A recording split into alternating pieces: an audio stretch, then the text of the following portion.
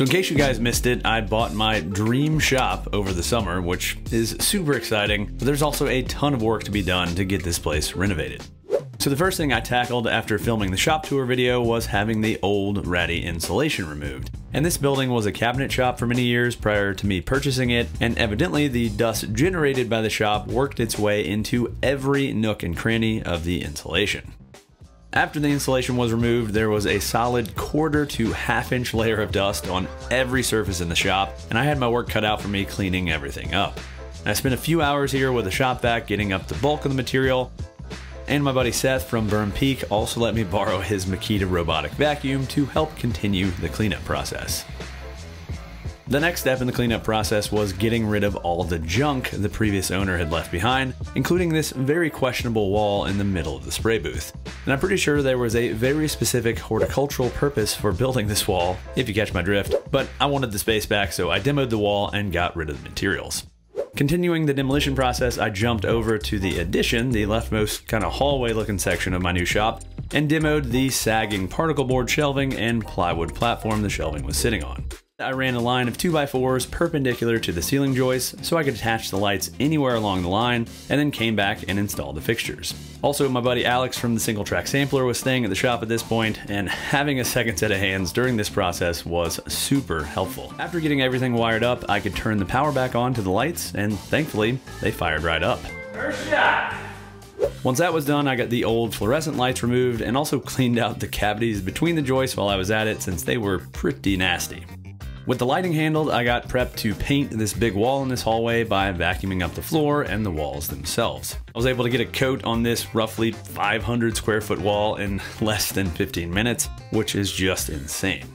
So as you might have noticed, I stopped short when painting this wall, and that's because I knew I wanted to come back and waterproof this back section where some water had gotten in a few months back during some rather torrential rains here in Asheville. And luckily there's been no water getting in since then, but I figured applying a few coats of Drylock, a waterproofing paint, definitely wouldn't hurt, so I had Nate get that knocked out.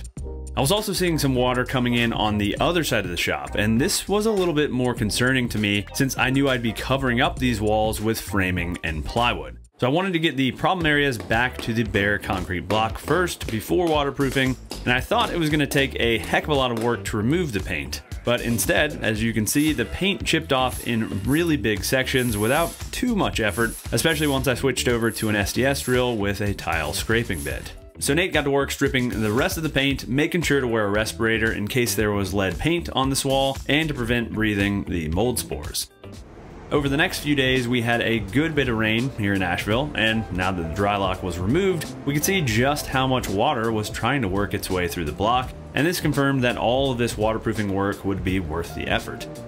Once we were satisfied with the paint removal, we could finally get started waterproofing, starting by using this concrete etch and cleaner. This etch is applied with a stiff brush and then rinsed with water to neutralize the acid in the etch.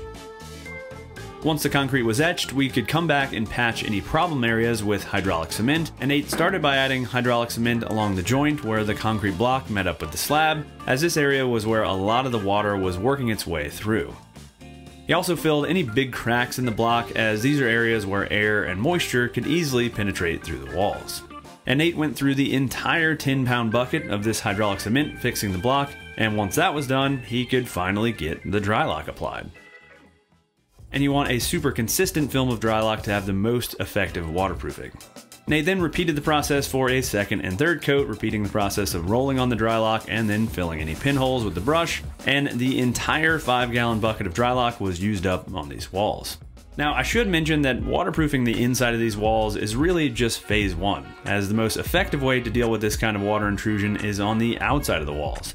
Now, I've already cleaned off the roof and gotten the gutters working better, which helped move water away from the building, and the next step will be borrowing an excavator to do some dirt work around the building. All right guys, so today is a big day here at the new shop. Today, the guys from the Perkins Builder Brothers channel, they helped me frame the Not So Tiny house you guys might remember. They are coming out. If you guys watched the shop tour, you'll remember this weird kind of mezzanine situation that one of the previous owners had built out. And after talking to a structural engineer, that really weakened this concrete wall because those joists help to brace the top of that wall. So we're gonna drop this whole ceiling back down, which is gonna be a lot of work. Hopefully kind of get back to just a empty area back here so that I can do the building work that we need to do coming up. The Perkins crew started rolling in a few minutes later, and once Eric rolled in, we got right to work clearing out the mezzanine and attic area so we could start the demo work. And as you can probably see, this was some insanely dusty work. And this building was a cabinet shop at one point in its life, and the amount of dust packed into every nook and cranny in here is just insane. So once the two areas were cleared out, we got to work pulling the plywood off of this area in the attic, and the goal was to reuse as much of this material as possible, considering the insane cost of building materials currently. Unfortunately, the pieces around the perimeter of this area were sandwiched between the wall framing above and floor joists below, so we had to run a circular saw around the area to cut the boards free, but once that was done, the demo really started moving along. Boom. And it never ceases to amaze me how quickly work gets done with a full crew of people who know what they're doing, like the Perkins crew. Next, we needed to relocate the support posts that connected the girders, which support the roof trusses, to the steel I-beam in the lower level of the building. And these posts had been bearing on this existing floor structure, so we needed to add new, longer posts before removing the floor. Jamie started by hacking out an opening in the floor so the new post could span the distance between the girder and the I-beam, and then we went digging for material for the new posts. And after scrounging through the wood pile left by the previous owner, we found these triple ply oak posts which were perfect for this application. Once that was done, we could get the first post cut to fit, and you might notice that we also set up a line laser to see if this girder had sagged at all over the years, which it had. And to remedy this, we cut our new post a little longer so the girder would end up straighter after the old posts and temporary supports were removed. And as you can see, as we tapped our temporary support out of the way, the girder dropped down onto the new post, and then we could get the post attached to the girder with a few screws. After siding the girder along the length of the building, we also noticed it was bowed out in this area as well. So Eric grabbed a sledge and knocked it back into place, and this also got our new post plumbed up very nicely. We repeated the same process to install the other post and then got the rest of the plywood removed, grabbing a couple of cool slow-mo dust shots for good measure along the way.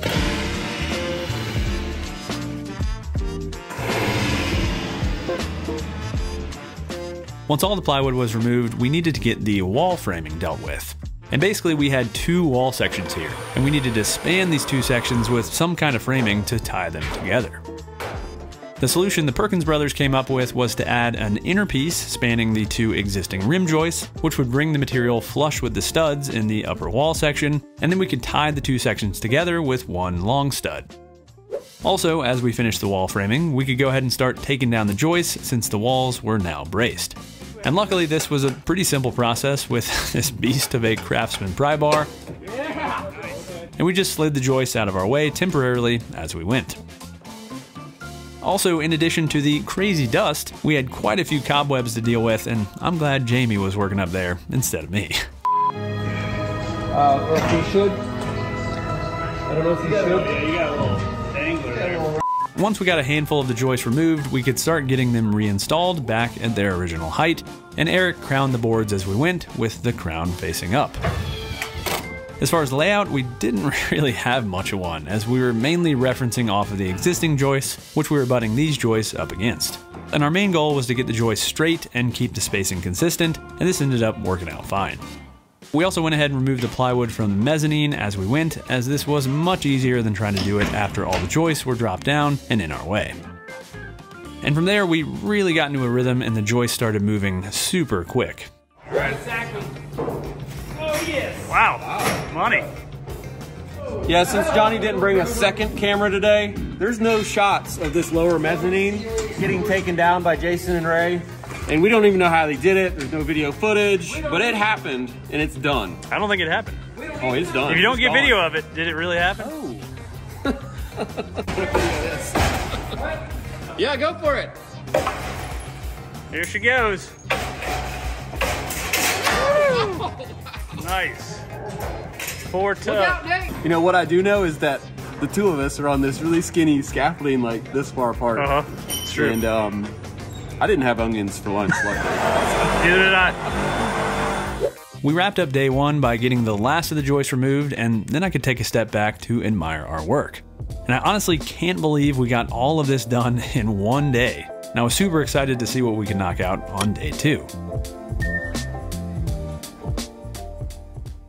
Another one of the many things we found here when we removed this floor system is that the floor system was stabilizing this post that's holding the roof up. And you can see now that we've removed the floor, this whole wall is hinging right here, and that's because it's not balloon framed. So we're gonna basically stabilize this with a big stiffener to make it to where it doesn't flex, because there's big doors right here too.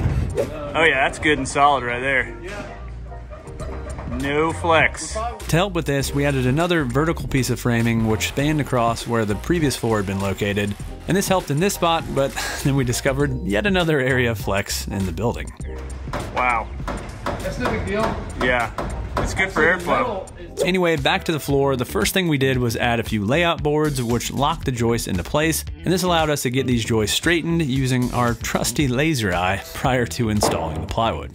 Johnny's given this the laser eye, because these aren't in any kind of layout. They're just whatever was here, that's what we did. So we can't just lay out our board, because we don't know what it is. Towards you. Curve. Oh yeah, that's big curve. I mean, it's got all the curves. We also went ahead and added that last missing floor joist, and we had to scab together two shorter floor joists for this, as I couldn't find these 20-foot long 2x12s locally. Now that all the joists were in, we could start the process of getting the plywood decking reinstalled, and we started by snapping a reference line for the sheets. Oh! It hit me. I looked straight into the light. The sun was in my eyes. The panels on this first row needed to be notched around the posts we'd installed previously, and we got our cut station set up using some foam board as our cutting surface. I want to know who set up the cut station directly above my coffee, because I just got dusted. That's good fiber. This is like free fiber. Still in there. Ooh, it's not bad. I'm gonna drink it anyway. Yeah, man. We added some Advantech subfloor adhesive to help this plywood stick permanently to these joists, and we attached the panels with 2 3/8 inch ring shank framing nails. And the installation was a little slow going, as it was basically a scavenger hunt trying to find a piece the right length to fit the span we needed so that we could save on material. Eventually though, we got to the last piece and the sheathing was done. Next on the list, since we were already working up here in the attic, was getting these trap doors removed and framed back in. As you might remember, the previous owner used these doors as attic access, but they're super dangerous, and I want to insulate this entire floor anyway, so these needed to go. And of course, the hinges on the doors were installed with an absolutely insane number of nails, so they were a little difficult to remove, but eventually we got the first door off. Wow!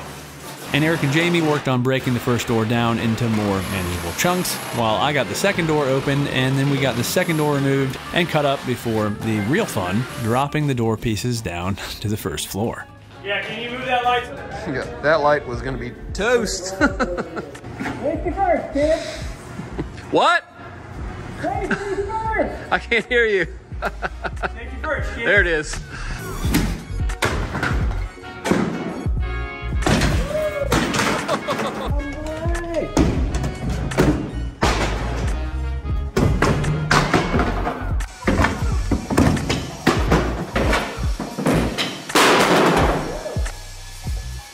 Also, did I mention that it was dusty in there? Next, we removed any other extra framing bits, and then we could get joists added back to this giant hole in the floor. And these were the floor joists we removed from the mezzanine, so more reclaimed material was able to be used here as well. Also, I'll be going back and adding joist hangers here, since these joists aren't bearing on the block wall or I-beam like the other joists. Finally, we could scrounge together the last pieces of the 3/4 inch plywood to deck this area, and with that, we could call this part of the shop series a wrap. This is a nice piece here. I might actually take that home and use it, you know? It's already got the hangers on it. What do you think that does for the structural? I mean, I think it's double as strong as it is. long as it was, I'll tell you that much. It's at least twice as much. Good airflow, you know? Yeah, I mean, it won't ever rot. I mean, I'm gonna check the math, but I think it's twice as good.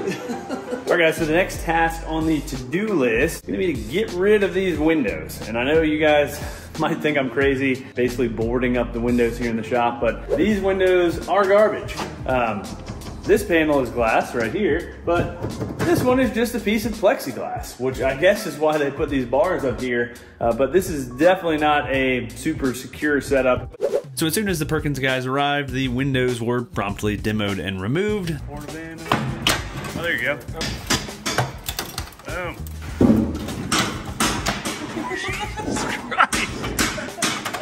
That was close. And since these walls are concrete block, we used treated material here to avoid any moisture damage and fasten the plates to the walls with concrete anchors. While Ray and Jason wrapped up the first window, I moved on to the next window in line and started getting the bottom of the window opening cleaned up. On the outside of the shop, Jason and Jono worked on getting the windows sheathed with that leftover zip R material, and considering that these window openings were exactly 4 feet by 5 feet, they were super simple to sheathe with a single piece of zip R. The last thing to do was get some siding on the sheathing, and we used the fiber cement panels from the metalworking area in the old shop here, as they match the block exterior fairly well. And cutting these panels is a super dusty job, and this concrete saw made really quick work of the task. We used a siding nailer to attach the panels, and I'll probably come back and add some kind of trim just to dress up these openings a bit later. The other big thing that needed to be removed was the natural gas heater and the gas line running to the heater, which was directly in the way of where we needed to frame the walls. So we had an HVAC company come shut off the gas, and then we broke down the gas line into more manageable chunks with this little portaband. Finally, the HVAC technician capped off the line to close the opening in the line, and then he got the gas turned back on and checked for leaks, which there weren't any. Once the gas line was dealt with, we cut the heater free of the threaded rod it was hanging from, and then dropped it onto some scaffolding to keep it mobile. And I'll be installing mini splits in this space in the future, which are both much quieter and take up a lot less space than this monstrous heater, but it was definitely a bit of a bummer to lose our only heat source here in the shop. With the heater out of the way, Eric and I took a quick detour around the back of the building because with the heater now officially out of commission, it meant we could get rid of the giant vent pipe for the heater, which was blocking the doors leading into the attic. And after removing the pipe, we headed up to the attic to get the doors opened up, and this was a little easier said than done. So evidently the previous owner knew that they wouldn't be using the doors since the vent pipe was in the way, so they consequently nailed the doors shut. This was nothing a little sledgehammer work couldn't fix, however, and in no time we had the door open. And after removing one last pesky nail, the door was operational again. Heck yeah!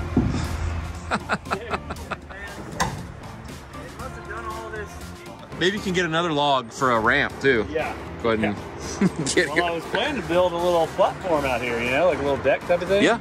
Yeah. And you have good access down there. Yeah. That's gonna make this upstairs way more usable. I can back a truck up.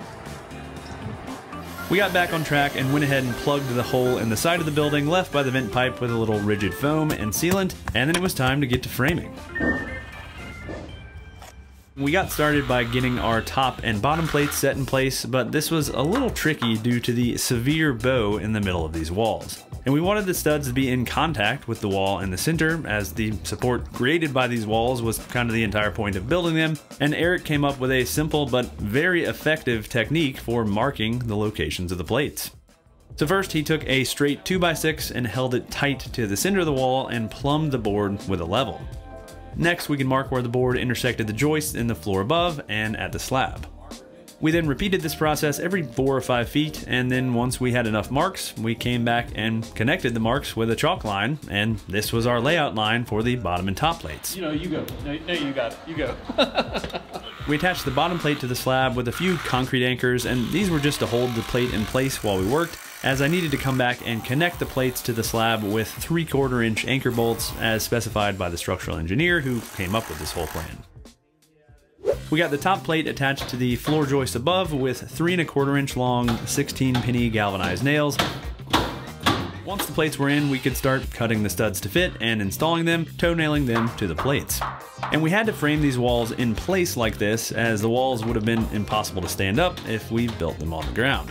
Also, the slab level kind of ebbs and flows, and we could account for that by framing the walls in place.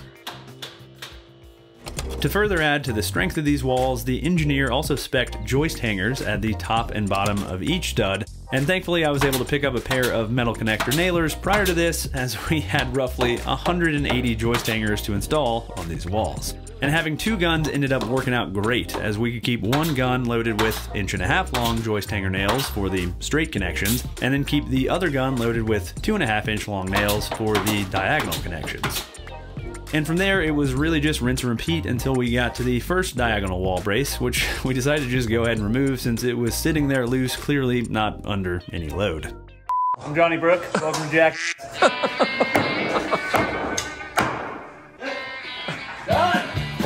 It's not Jack unless the wall falls on you, man. It wasn't doing anything. We needed to plane down the back edge of the bottom plates towards the end of this wall due to some excess mortar buildup at the bottom of the block, and I thought it'd be good to get some sweet slow-mo shots of the planing action. Oh, that was nice.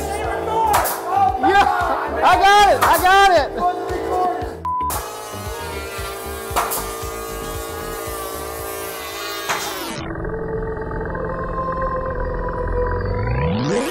And hopefully that shot was worth getting covered in sawdust for, and let me know in the comments if it was. Did you get it that time? Yeah, I got it. Anyway, we wrapped things up for day one shortly after, and I think we made really good progress on this first day. And it was crazy looking at the studs up against these bowed block walls. It was almost like an optical illusion, because it made the studs look insanely crooked, when in reality it was just the wall that was crooked. Also, Eric's technique of setting the plate location seemed to work perfectly, as you can see that pretty much every stud contacts the wall in the middle. Back for day two, the guys got to work wrapping up the framing on the right wall, and it was a little tricky working around that natural gas line, but they got it done. And while they worked, Eric and I got the vapor retarder laid out for the back wall. Yeah, it's not light. Why is it so heavy? Yeah, it's totally dense.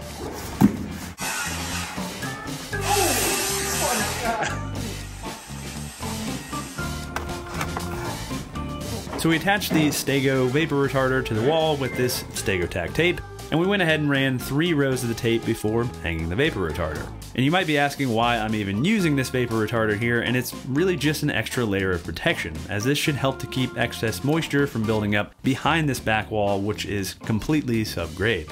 With the vapor retarder installed, we could get to framing the back wall, which was really just more of the same, except we needed to add some blocking where the top plates landed between the floor joists above. And while the guys wrapped up framing the rest of the wall, I came back and added blocking where the walls for the CNC room would meet up with the exterior walls, and rather than going with the typical kind of stud pocket that I would have used in the past here, I instead used this ladder blocking style, which saves a ton on materials versus a stud pocket. And I could use up lots of short offcuts for this ladder blocking, and the only real difference will be when I go to add the plywood wall sheathing, as I'll just need to pay more attention to where this blocking is during the installation. The guys got the rest of the back wall wrapped up, and with that, we could call the exterior wall framing done. While Jason got the bottom plate installed, Eric started measuring for blocking, which needed to be installed since the top plate was going to land between 2 floor joists. And we were able to use up a lot of material that we had demoed in the attic space for this blocking, and I loved not having to send all this material to the landfill, especially considering the cost of materials right now. We snapped a line for the second bottom plate and got that installed, while Eric and Ray started laying out the door opening on the other wall.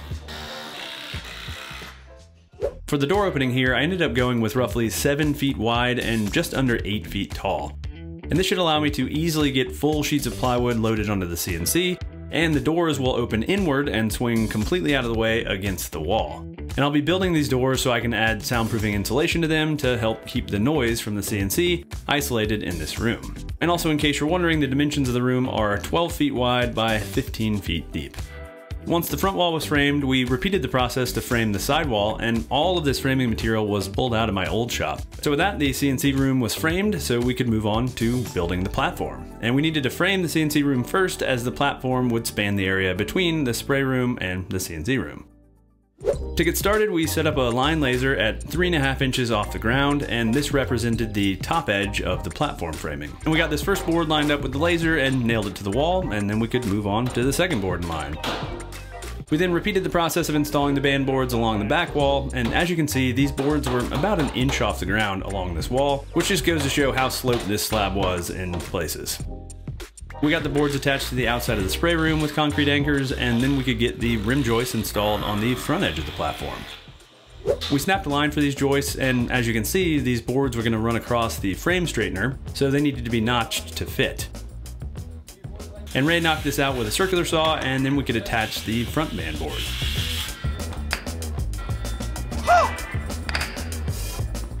We were able to use the spots where we needed to scab 2 boards together to our advantage here, as we could offset the blocking downwards to bring the band board up to our laser line, and this ended up working out great for leveling this front band board. The very last board needed to be trimmed a little bit as the slab was higher right in front of this door opening, but after trimming that piece, we got it installed and wrapped up the perimeter of the platform. So I used treated 2x4s and couldn't find them in long enough lengths for this 20-foot deep platform, so we had to scab 2 boards together to get our joists. Once the boards were connected in the middle, we could get them attached to the rim joists at either end, toe-nailing them at the back wall and screwing through the face of the rim joist at the front. Once we had a few joists set in place, we could start getting them level by lining them up with the line laser. And to keep the joist at the correct height, we nailed on a pressure-treated foot, which both set the height and supported the joist. And we let these feet run long and cut them off with a reciprocating saw, which was much faster than trying to cut and match the angle of the floor. Now obviously the span from those center feet to the edges of the platform were much more than 7.5 feet, and to support the joists along their length, we just continued adding more feet, adding a row towards the front edge of the platform to support that connection between the rim joist and the floor joist, and then another row between those first 2 rows. We added another 2 rows towards the back half of the platform, and the span was easily less than 5 feet in any given spot, which made this platform pretty much rock solid. To prepare for adding the sheathing, Eric and I got a layout board attached to the joists, and this locked the boards on layout here in the middle of the platform where the joists could shift left and right. From there, we got the last few joists set, and then went around and added a bunch more feet, using up most of the scraps we had generated. And we also wised up and started cutting the feet flush with a circular saw, which was much easier than a reciprocating saw. All in all, I think this technique, while maybe unconventional, ended up working out great and really simplified the process of building this platform over this sloped floor. So with that, the framing was done, so next we snapped a line 4 feet in from the front edge of the platform. To attach the Advantech to the joists, we used 2 3/8 inch galvanized ring shank nails, and between the ring shank nails and the subfloor adhesive, I don't expect to ever have any squeaks in this floor. One other really nice thing about Advantech are all of the layout marks that are printed directly on the boards. And this makes fastening super simple, as you don't even have to think about your nail pattern. We had to cut the left end piece on this second row to fit, and the track saw is really the best way to cut this kind of material. It leaves a super clean cut edge and cuts really quickly through this very dense material. One other thing you can see Jason doing on this last piece is shifting the joists to match layout before I attach them to the Advantech, and this again helps to lock the joists in their correct layout.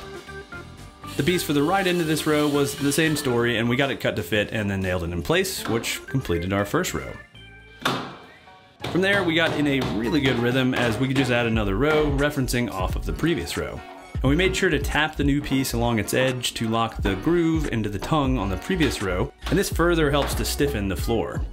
It's also a good idea to use a board between your sledge and the edge of the subfloor to keep from damaging the tongue. The last row was a bit of a snug fit, but I was able to use a pry bar to lock the tongue and groove together since there was really no way to get a sledge in there. With that, we had sheathed everything save for the first row, and that's where we called it for day 1.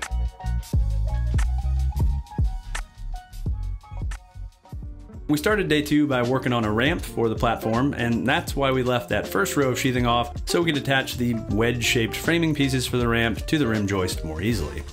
And I wanted to add a ramp to the front of this platform for a few reasons. First, I use carts and dollies a ton for moving around materials, and this ramp will allow me to wheel those onto this platform. Second, I'm planning to host woodworking classes in this shop in the future, and I want the shop to be accessible so handicapped folks are able to attend my classes. I started by marking a 16-inch on center layout for the ramp supports, and I offset the layout from the joists to make them easier to install. To cut the ramp supports, we first cut 4-foot lengths of treated material and then ripped them diagonally from one corner of the board to the opposite corner. And by making the cuts this way, we got 2 ramp supports out of each piece, and considering how humpy this floor is, they were plenty accurate enough. We attached the supports to the rim joist using a few 3-inch screws, and as you'll see, the floor certainly was not flat in this area. And we decided the easiest way to deal with this was just to attach the end of the ramp to the slab using some concrete anchors, which pulled the ramp supports tight to the floor. The last thing we did was add a few support blocks to help keep the front edge of the platform from flexing up when we attached the ramp supports to the slab later, and this just helped to lock everything in place. Once that was done, we could sheathe the last row on the main platform, which went super fast, and then we could sheathe the ramp. First, we tested how the transition between the panels would end up, and as it turns out, the tongue and groove still seated fine with the panel angled like this and had a super smooth transition. I decided to forego the subfloor adhesive and use screws on these ramp panels just in case I ever need to change things up here in the future. As I mentioned, I attached the bottom edge of the platform to the slab using concrete anchors, and this really locked everything in place, although I ran out of anchors and was only able to install them roughly every 3 feet at this point. Alright, woo! Cleared off, time to christen it. Once that was done, the platform and ramp were officially built, and to christen them, as is now tradition after building the tiny house, I pulled out the hoverboard and cruised around on this super smooth floor. And I don't know if there's a more efficient way to clean an area than riding a hoverboard with a leaf blower.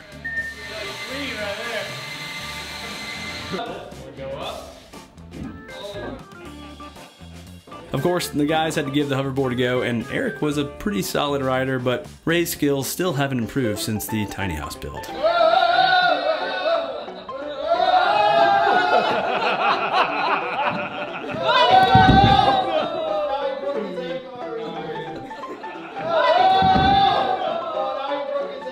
So we called it a day with the Perkins at that point, and next I wanted to get this platform painted to make it look even nicer.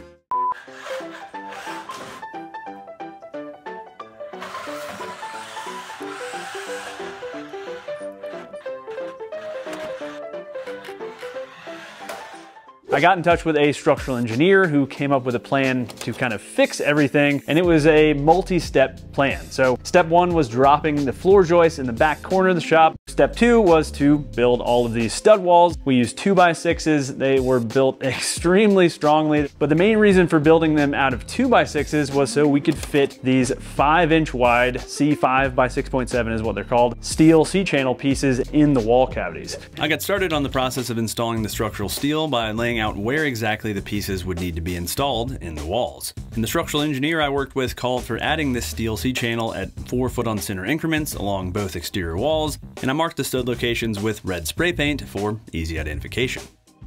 And this steel was extremely expensive at about $108 per 20-foot stick. And in total, I needed 18 of those 20-foot sticks for a grand total of more than $2,000 in steel C-channel after tax. Anyway, after laying out the steel locations, we needed to come back and add blocking above where the steel would be installed in this right wall. And the steel would be attached to the floor system above with 6-inch lag screws, and without this blocking, the steel would only have been attached to the top plates instead of being tied into the entire second level floor system. While the Ray J guys worked on the blocking, Eric and I worked on getting these massive 3/4-inch wedge anchor bolts installed, and these bolts will provide an extremely strong connection between the bottom plate and the slab, and I installed them at a 2 foot on center spacing as specified by the engineer. From there, we just kept working our way down the wall and called it a wrap on this prep day once the blocking work was done. A few weeks later, once I had bought the huge pile of steel C-channel, we could get started on fabricating and installing these steel supports. We got started by cutting the 3-inch long pieces of 3-inch angle iron, and these would be turned into the mounting brackets for the steel supports. While Jason worked on cutting the brackets, Ray worked on drilling the holes for the lag screws, which will attach the top of the supports to the floor system. And the engineer called for 2 lag screws at the top of each steel support, so these brackets needed 2 holes. To mount the steel supports to the slab, the engineer specified more of those 3/4-inch wedge anchor bolts, so we needed to switch to a larger hole saw for these holes. And we only needed 1 hole per bracket on these bottom brackets. The welding work was going super smoothly, and we could tell we were getting the metal nice and hot with good penetration, as we could actually see the glow of the puddle through the underside of the material, showing that the pieces were really fusing together nicely. Since this dual shield wire leaves a layer of slag on the finished weld bead, we needed to remove the slag with a chipping hammer between passes, and thankfully it came off super easy most of the time, and the underlying welds were looking pretty darn good. Once the slag was knocked off, we hit the welds with a wire brush just to clean them up a bit, and then it was really just rinse and repeat. And Jamie and I really got into a groove welding, and it was super fun getting back to it after over a year of being away from welding, and we just traded off between welding and running the fume extractor. And we might have gotten a little carried away in our conversation as this happened. Wait.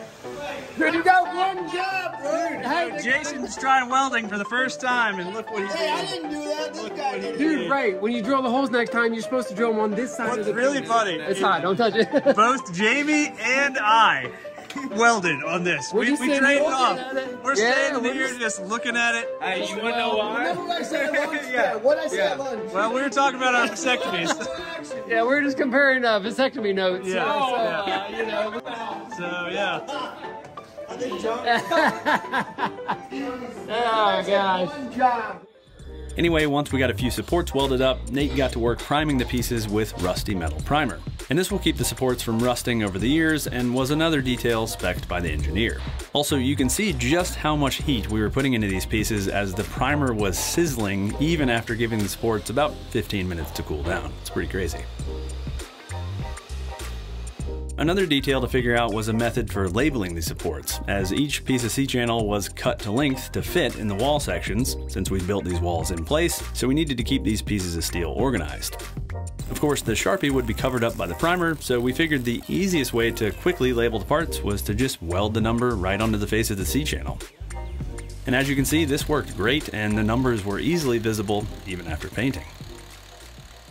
Once the primer had a chance to dry, we could get to work installing the supports in the wall, and this required a little persuasion in a few spots. And thankfully, we cut the pieces about a 1/4 inch short just to give ourselves a little wiggle room, but they were still tight in a few spots.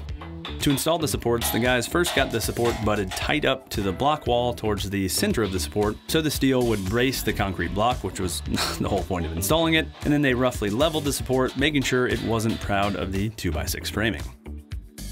Once the piece was in position, they could get the hole drilled in the slab, and I pulled out my monster of an SDS drill for this since we had so many holes to drill. After drilling, they vacuumed out the hole and then pounded in the wedge anchor before finally tightening it down with an impact wrench.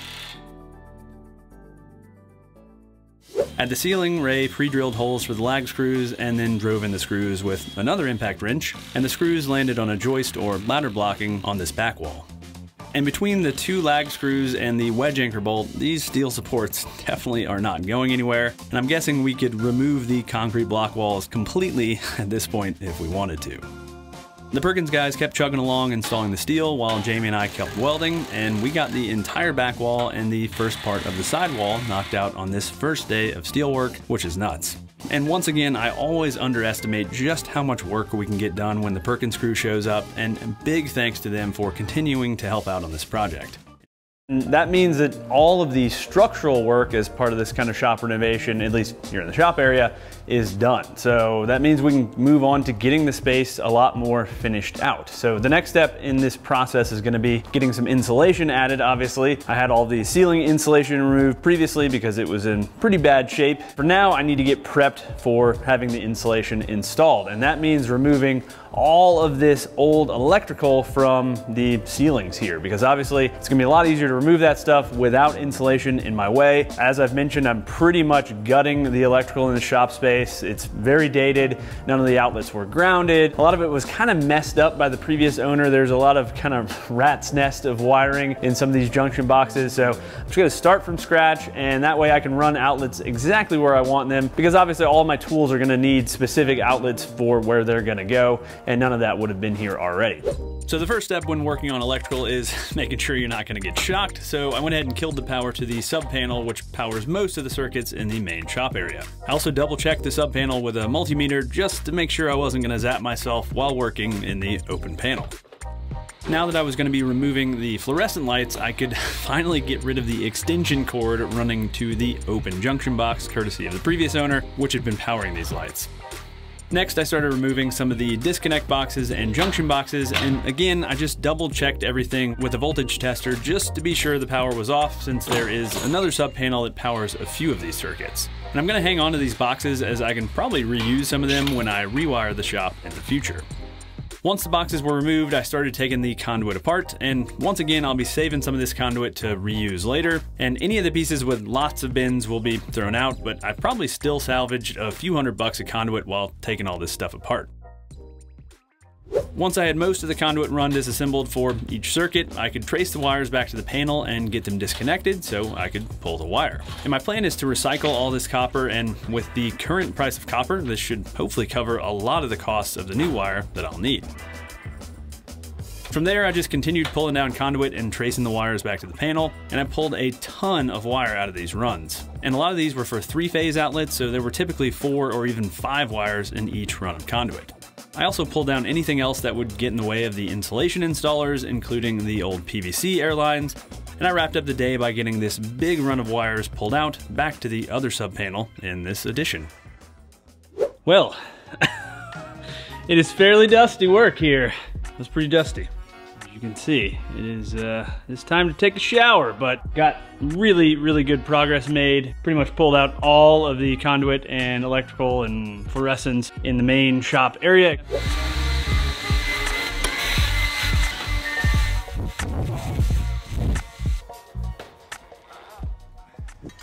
So I'm just gonna go like, say there. I mean, what's the problem? I don't really... Yeah, it looks fine. I mean, Just good airflow. if I was a snake though, and I saw that, I'd probably want to crawl right into your shop. That's exactly what happened. Exactly. And so that gutter nail, that was the culprit, you think? I think, so basically on the other side, there's a hole just like this, but the wood is so rotten that the nail won't stay, so it's just coming out, and so the gutter fills up or water runs in the gutter, I think it's just running right through that hole and down into your snake entrance. I think we can fix it. All right. Oh, that was as crooked as could be. Try again. There we go. Hey, want to hear the most annoying sound in the world?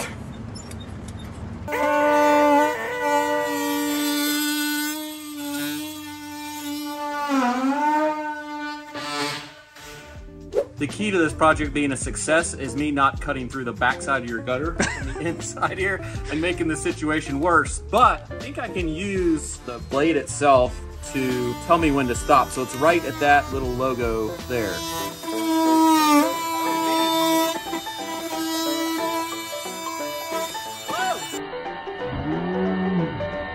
Get out of here, babe. I feel like the whole face of the board is rotten. It's just going. Yeah. So for any viewers wondering how we're filming this, like, he's not floating. We're both standing on the same ladder really close together. Dueling ladders. So Trying to fight off this carpenter bee. this is a good ladder for that though. Oh yeah. I think you could just blow on it and come out. Oh, yeah. Jeez. There we go. Wow, slightly rotten. Jeez, nasty. Yeah. So, oh yeah, look at the face right here. There's that much of that left. Wow.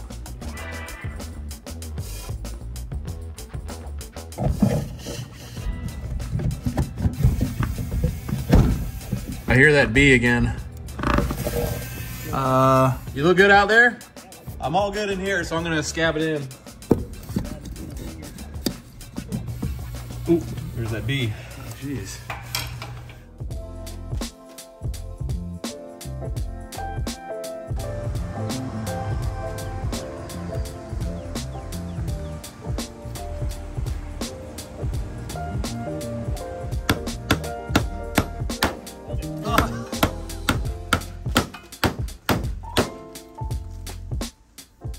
Leaves taste. Free fiber, bud. Good. The next big step in the shop renovation was to get the new insulation installed in the walls and ceiling. And I went with R30 insulation in the ceiling, which is well above the code requirement of R19 in this area, since this shop is considered an attached garage. Eventually, I'll have the entire attic area insulated as well, so R30 was probably a little overkill, but I figured it'd be worth it since I don't know when I'll have the budget to insulate the huge attic space. The installation crew started by getting the bats installed in the ceiling, and these guys are incredibly fast at their job. And this is the same crew I used at my old shop and in the tiny house, and I highly recommend them if you're in the Asheville area. Thankfully, most of the floor joists were on layout, but in the few areas where the layout was off, the crew used these tiger claws to help hold the bats in place. While part of the crew worked on the ceiling insulation, the spray foam crew got set up for spraying the walls in the shop area and the ceiling in the addition with closed cell spray foam. And they started with the walls, and the first step was to get the floor masked off, as this spray foam will stick to pretty much anything and is next to impossible to remove once it's stuck to something. Once that was done, they got to spraying, and in my case, they were only spraying a fairly thin layer of foam about 1.5 inches thick, and that's because I went with the flash and bat method of insulating these walls, meaning the crew would be adding a layer of bat insulation on top of the spray foam. I went with flash and bat mainly to save money, since I had enough mineral wool insulation that I'd brought from the old shop to insulate these walls. And the main purpose of the closed cell spray foam in this case was to air and moisture seal the walls, and that's one of the big advantages of closed cell spray foam. Once the walls in the shop were sprayed, they moved to the addition, again starting by getting everything masked off, which was quite the process in and of itself. After masking, they started spraying more closed cell spray foam, and in this case they sprayed a thicker layer at about 3 inches thick, which is about R21, since this would be the only insulation in this ceiling.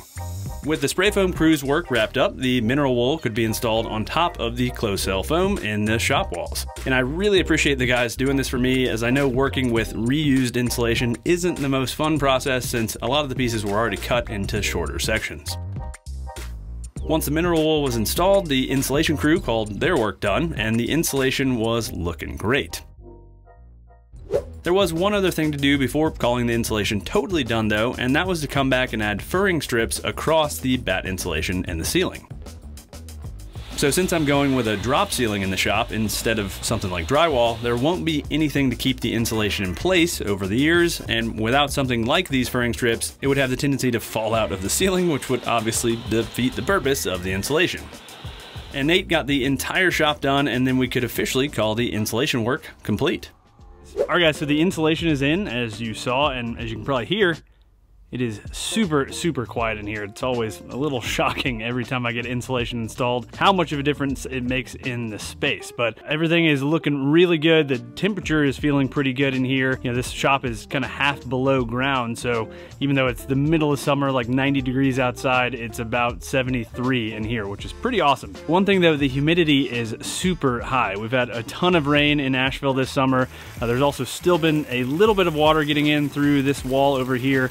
I did have the gutters cleaned, and that has helped a lot with that, but I think between all of that and then also just moisture coming up through the slab, the relative humidity in here was sitting right around 80%, which is way higher than you wanted. Usually, you know, you kind of want in the 50% range. So it's been about a month since the insulation went in, and I came in the shop and started looking around and noticed some weird stuff kind of hanging off some of my shop furniture, and I thought maybe it was just bits of the insulation that had fallen and was kind of hanging, but upon closer inspection, it is mold, and a lot of mold. It is absolutely disgusting.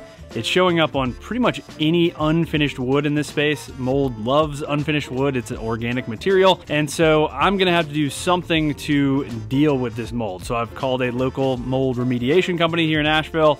The mold remediation company came out to give me an estimate, and as expected, the moisture was incredibly high in the space, which led to the mold growth. And the mold remediation company recommended I work on getting the mini splits up and running in the space as soon as possible, as that would help to keep the moisture down and the mold at bay. Because of that recommendation, instead of installing all of the plywood on the shop walls, which was going to be next on my list, I got to work on the mini split installation. So in total, I'm going to have 2 Mr. Cool multi-zone mini split systems in the shop space. The shop area will have 2 18,000 BTU heads and 1 12,000 BTU head in the CNC room, and the addition and spray booth will each have 18,000 BTU heads in those spaces. And with how well insulated the shop is now, this should make for an extremely comfortable and efficient workspace.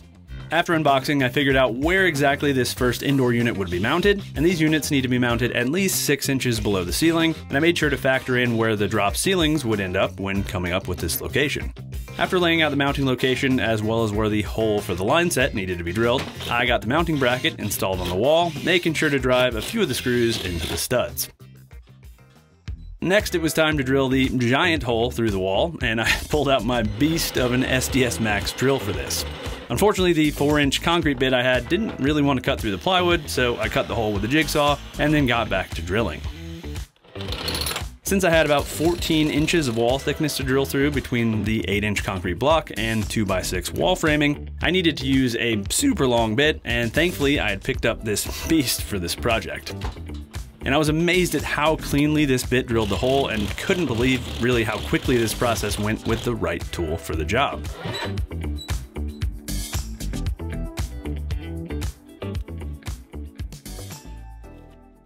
Next, I could get the unit prepped for mounting, first bending out the line set and then taping the condensate line to the bottom to make sure the condensation would drain properly. Finally, I could feed the communication wire and the line set through the hole, and of course I didn't start my camera for this, but once that was done, the indoor unit just snapped onto the mounting bracket and it was good to go. Once that was done, I could get the other half of the included plastic conduit installed outside, and I added some sealant just to help hold this in place. I repeated the process one more time to get the last of the 3 indoor units, which will run off of this outdoor unit installed in the CNC room, and then I could move on to the electrical work. It's getting hot in here. Need to get these mini splits turned on. So anyway, now that I've got the 3 indoor units mounted, now I need to get to wiring the outdoor unit. So I'm gonna start with the electrical. It's raining outside, so I figure I'll do the work I can do inside first. I'm gonna be using 8-gauge wire, gonna be running it through some conduit, and then once I get outside, I'll be transitioning to PVC conduit, so it'll be nice and watertight. We stopped short of the end of the run so we could get the condenser set in place. Finally, we moved the condenser in place, and let me tell you, that thing was not light. Next, I could start getting the line set run to the condenser from the 3 inside units, and this is a fairly simple process. I just needed to be careful not to kink or damage the copper lines while working on them.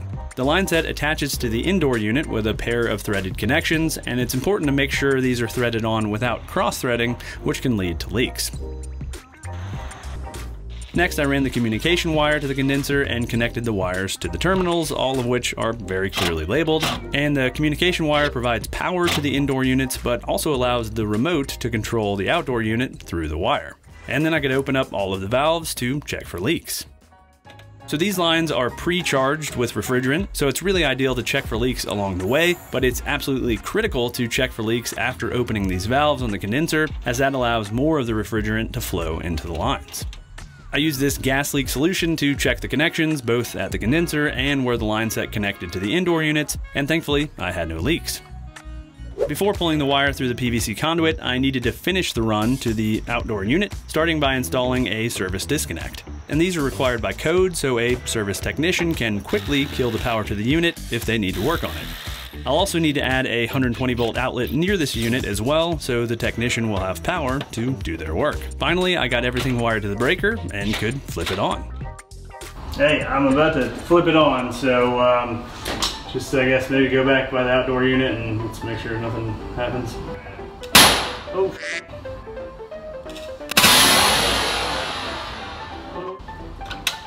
After scratching my head for a few minutes, I realized I had wired the service disconnect incorrectly, and after fixing that, I could try the breaker again. Please, please. Yes! And thankfully, it didn't trip this time, so I could test out the indoor units. As expected, they fired right up, and with that, I could call the mini split install a wrap, at least until I get to the other 2 units once the spray booth is cleared out.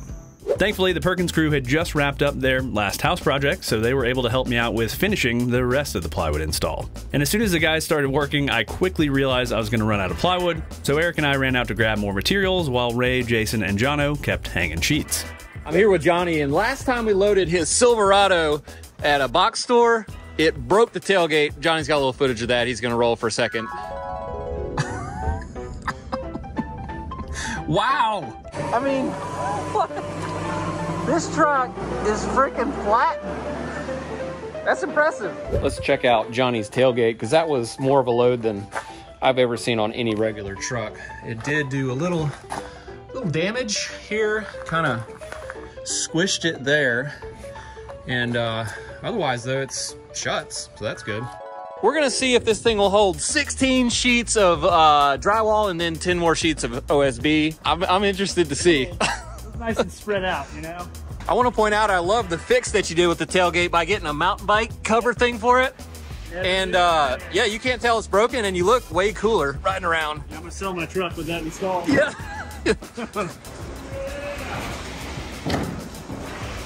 Thanks for all the help. That's not terrible. You got some suspension left. Yeah, you're good. Slow down, buddy. We got a lot of weight. We made it.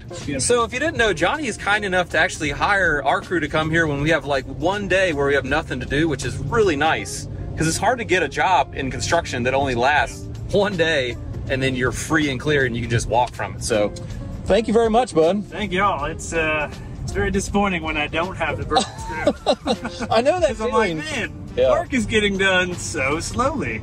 Yeah. It's amazing what we can get done when y'all are here. While the guys kept chugging along hanging plywood, Eric and I got to work hanging drywall on the outside of the CNC room. Why drywall, you might ask? Well, after doing some research, I decided to add a layer of drywall to both the inside and outside face of the walls of the CNC room and the dust collection closet to hopefully help with the soundproofing. Thankfully, the drywall installation went super quick, largely due to the fact that I have a collated screw gun. And these things make hanging drywall a breeze, and I'd highly recommend picking one up if you have a big drywall project coming up. The rest of the Perkins crew caught up to us just as we finished adding drywall to this first wall, and they also had to notch around these steel I-beams on this top row. And we'll be adding some kind of trim to clean this up later on. So as you can see, the guys just hung the plywood right on top of the drywall once they got to that section, and I guess we'll see how well soundproof that room ends up being. So we're ripping down some drywall to 23 3/4, and we're trying a couple different methods to see what's fastest. Johnny showed me the little pro tip of how the real drywallers do it, using a tape measure as a gauge, your finger as a guide, and your blade.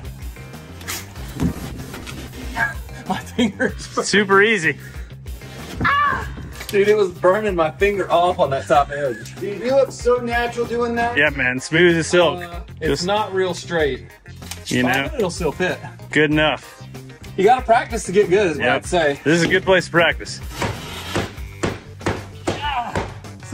Sight down that bad boy. Oh yeah. You see it? Straight. Let's see if it fits. Like a glove. You know, I think I'm gonna stick with the old T-square. It Tried worked. and true. My other technique didn't turn out too accurate, but it's hard to mess this one up. It is. Well, it's not hard actually. With No. the two-sided blade, it's not a single side on that. I can very easily like. What always happens to me is that goes it does in. like that. Yeah, You know, you're so pushing too what hard. you gotta do? You gotta get your leg up on it like that. See that? They Yeah. don't teach you that in carpenter school. The old carpenter straddle. That one's for the ladies. From there, the guys kept hanging plywood while Eric and I turned our attention to mounting some flat 2x4s to the block wall on the left side of the platform so that we could hang more plywood on this wall. Unfortunately though, I was running into a little trouble with my screws grabbing. We're moving on to this wall and tack-conning these furring strips on. We're having some trouble. I don't know what the issue is, but I had the same issue when I was doing the mini splits out back. These Tapcons just do not want to grab. They're just spin out. they're spinning out. One trick we used at the old shop, because we kind of ran into a similar thing, was to use a little length of string trimmer line, and you stick that in the hole after you drill your hole, and just adding that little bit of plastic helps the threads grab a little bit tighter and keeps it from spinning. So I think we might go out and buy some string trimmer. Got the cheapest string trimmer line you can buy, and we're gonna try some of these cut nails. I've never seen these. Johnny, they work. Like, I've nailed a lot of stuff to concrete with those things. We'll see. Gotta have a steel face hammer though. All right, Grandpa. Yeah, back in my day, we didn't have these fancy screws.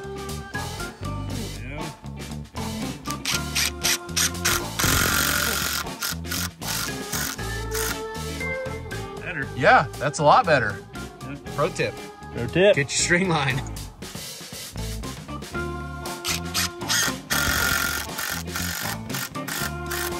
Yeah, that's hitting hard. Much better. Wanna try a cut nail? Yeah, let's try a cut nail. All right, now we can try the cut nail. Yeah. It's a lot of work.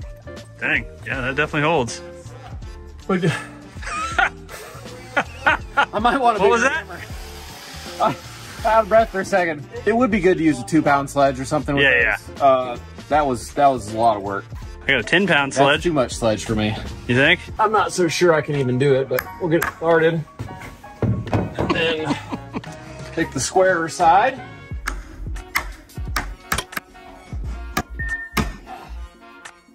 Yeah, you can do that, and I'll do my string trimmer line. Okay, yeah. So Tapcon's definitely the way of the future. See, I remember doing that when I was younger, and it wasn't that hard. Yeah. Maybe I was in better shape. It looks physically demanding. My dad just made us do stuff the hard way, I guess. Man.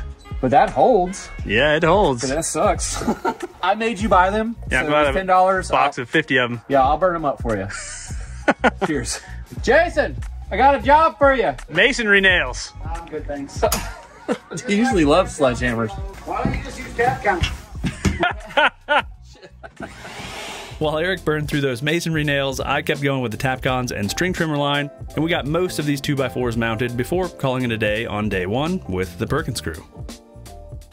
Unfortunately, with the block walls being so bowed, we had to use 2x4 trim on this back wall to cover the gap between the subfloor and the wall. Thankfully, we could use 1x4 trim on the other two walls, and this was all material I salvaged when I moved out of the old shop. Where the platform stepped down to the slab, I transitioned to using some leftover PVC trim from the not-so-tiny house build. And PVC is pretty ideal here since it's impervious to moisture, but even with that, we still gapped the baseboard up off the slab by about ½ inch, just for good measure. We continued with the PVC trim on the other walls of the shop, leaving that same ½ inch gap there as well. We also added a vertical piece of trim where the plywood met the concrete block wall at the end of this run, and the plywood was held back here to keep it from contacting the exterior block wall. When splicing two pieces of trim, we cut a 31.6 degree miter at the end of the piece, and the number didn't really matter here as long as the angles were the same, but 31.6 degrees is a common setting on most miter saws. I also left a small gap for caulking the joints later, and the gap just gives the caulk somewhere to go. Once the baseboards were on, we worked on some of the outside and inside corners, starting with this outside corner by the CNC room. And we just used two pieces of 1x4 here, nailing them in place.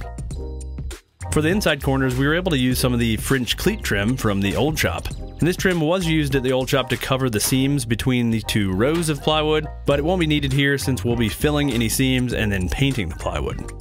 We pre-assembled the corner boards, nailing them together, and then nailed them in place in the corners. And this really helped to account for any out of squareness, which most of these corners ended up being, and any small gaps will be caulked prior to paint. We repeated the process on the inside corners outside the dust collection closet, and then on the work platform. And I found my narrow crown stapler was perfect for assembling these inside corners, as I could use shorter staples, which reduced the chance of them curving out through the face of the trim. The last corner to deal with was this funky outside corner outside the spray room. And the block above this steel I-beam had kind of been broken at some point in the building's history, and I figured I could pretty easily cover it up since it didn't really serve any structural purpose. I started by adding one face of the corner trim, and I also added a temporary 2x4 to make sure this board aligned with the other trim piece to be installed. I nailed the board in place and removed the 2x4, then I could add the second trim board. And this board went all the way to the ceiling, kind of boxing in the end of the I-beam, which would allow me to trim it out later on. With that trim piece in place, I could fill in the last piece of plywood on the wall to close that up, and then I could repeat the process around the corner to cover up the broken block.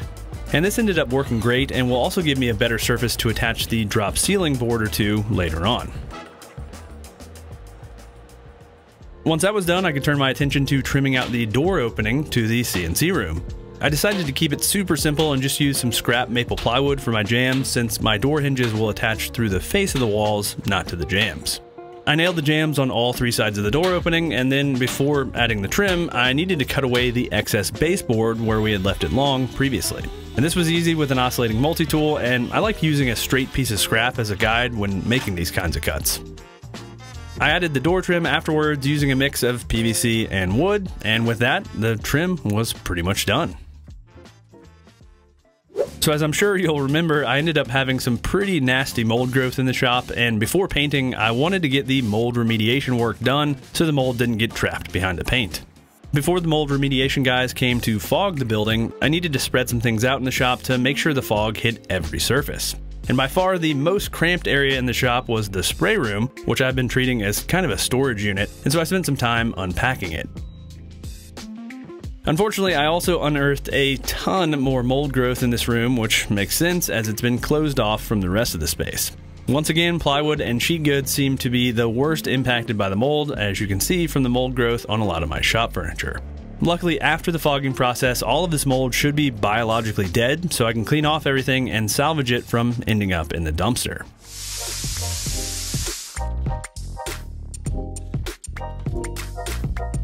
Once the spray room was done, he moved into the main shop area, which again was divided into 3 spaces. Also, in case you're wondering, the fog does not damage cast iron or other surfaces, which definitely isn't true about the mold spray I had used previously. The only thing this fog will affect is brass, and it'll just discolor it. Shade also made sure to fog the mini split units and the dehumidifier, since there were likely mold spores in both of those units. The same goes for my central AC system in the office space, and we ran the fan on the unit to pull the fog into the ductwork and air handler. Finally, he fogged the last section of the shop area, and that was a wrap for the first floor. The last step in the process was a mold viability test, which essentially checks to ensure the mold was actually biologically dead, and Shade came back to take samples a few days later. Thankfully, the results confirmed the mold was, in fact, dead, RIP, so I can clean up the mold from the surfaces around the shop as I get to them. With the mold remediation done, we could finally get to work prepping the walls and trim for paint. And this was a pretty massive undertaking, as I wanted these plywood walls to look as nice as they could. We started by filling all the screw holes and seams with spackling, and this Ready Patch compound seemed to work great on this plywood. It dried super hard and sanded really well. After spackling, we sanded the walls, making sure to sand down any excess spackling. After sanding, I got to work caulking all the seams between the trim and walls, which was a lot of work considering the sheer amount of trim there was to caulk. The last bit of paint prep work was filling in the plywood around the steel I-beams, which run through the shop. I filled these openings in using the same method as the outlet box holes, first attaching a piece of backer plywood inside the wall. Next, I cut and fit pieces to fill in the area using a sander to match the curve on the beam. And I mainly focused on the bottom half of the pieces, since the top half will be covered by the drop ceiling later on. Once the filler pieces were installed, I could spackle around them, but first I vacuumed off the insane amount of dust left over from when this building was a cabinet shop. I added the spackle, filling in the screw holes in any large gaps, and left it to dry for a few hours. Once it was dry, I sanded down the excess spackle and then caulked the seams to smooth things out even more. And here's the final look after painting, and I think this method worked great. And with that, the paint prep was done. With everything looking good, I got my scaffolding moved into place, put on my respirator, and got to spraying. I continued on down the right wall of the shop, making sure to hit all of the walls and trim with a good coat of primer, and as you can see, things were looking really good. I continued spraying, finishing up the CNC room, and then I moved out to the work platform area to finish up the first coat. I switched over to another bucket once I drained the kills, using up some more primer that was left behind by the previous owner, and in total I sprayed about 10 gallons of primer for this first coat. And just for reference, this first coat took about 2 hours to spray, and I got it sprayed by lunchtime. This second coat didn't take nearly as much paint since the plywood was pretty well sealed at that point, and I used one 5-gallon bucket of paint on this coat. I also got this cool GoPro time-lapse of this entire coat of paint, and I thought this was a pretty cool angle with the GoPro on the back corner of my scaffolding. As you can see, I would spray the top row, covering roughly 20 to 30 feet at a time, then I'd hop down and spray the bottom row, overlapping between the 2 rows. And this up and down spray pattern was a lot more taxing on my back, and I definitely felt it once I was done with this second coat. I wrapped up the second coat painting the cabinet that was already here, and this thing is really well built and in pretty great shape, so I figured I'd keep it and just give it a little facelift. And with that, the second coat was done, and the walls were looking great.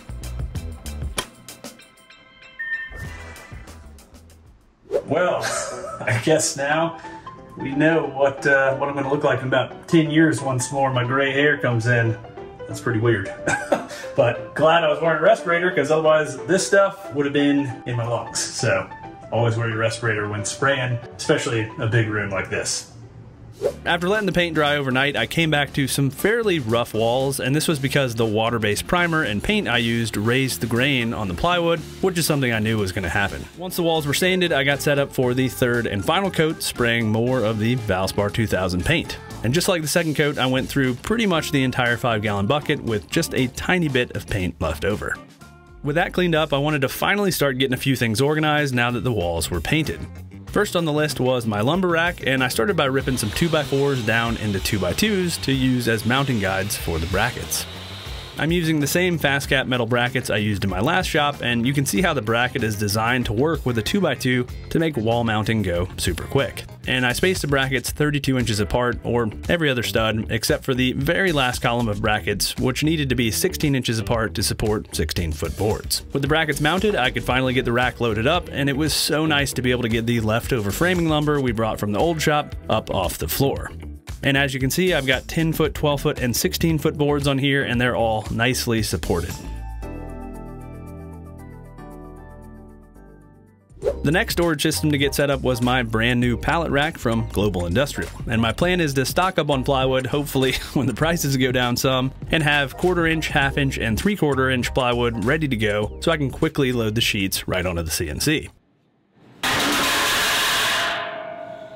I had a fairly close call with one of the uprights falling right behind me, and thankfully I walked away from this unscathed, as this could have been a lot worse.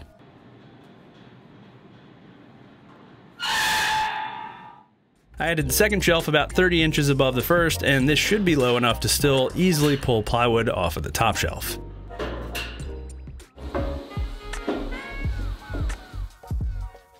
Last but certainly not least on the list was getting my French cleat wall hung up. And I've been using this French cleat wall for years now and love not only its storage utility, but also how it looks as a filming background. The last thing I wanted to do prior to hanging my tools on the wall was to knock down the sharp edges on the cleats, since it's really easy to catch a knuckle on these when grabbing a tool. I used a block plane for this and was also able to smooth out some of the areas where the rows didn't quite line up between the panels. Once that was done, I could start getting things hung back on the wall, starting with my drill charging station. Next, it was time to go through the box of tool holders I had built, and these were also pretty dang filthy. I gave them each a quick vacuum as I unpacked them, and then got them mounted on the wall, using a screenshot from a video at my old shop as a cheat sheet to help me put everything back the way it was. I also went ahead and added one more French cleat to the left of the panels to hang some of my longer clamps and my most used ladder. And with that, the French cleat wall was done for the time being. With the weather finally cooling down here in Asheville, it was time to turn my attention to the grading work outside the shop. So as many of you have seen, there have been some moisture issues inside the shop, and while these have largely been solved by getting the gutters cleaned and functioning, I figured I should go ahead and tackle the exterior grading work as well. So the main problem area was to the right of the shop, and as you can see, the grading here was about as bad as it could be, funneling any surface water right towards the shop walls and foundation.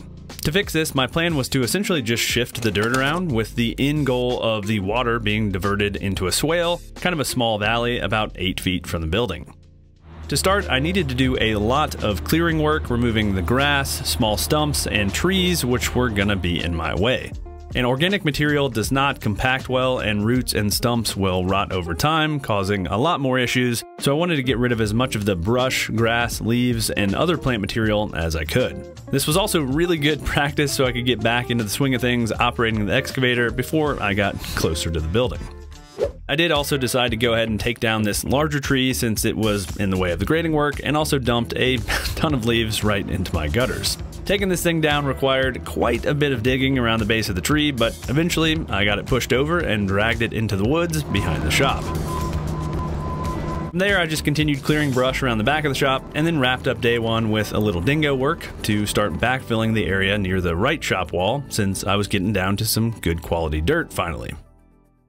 I started day two with some more backfilling, this time with the excavator, but while digging, I also found the old clogged corrugated drain line underground, and it was of course surrounded by a bunch of roots, so I worked on digging those up before continuing. Once that was done, I could start backfilling in earnest, and I was able to really start building up the soil level against the wall by taking buckets of dirt from the area where I wanted to create the swale.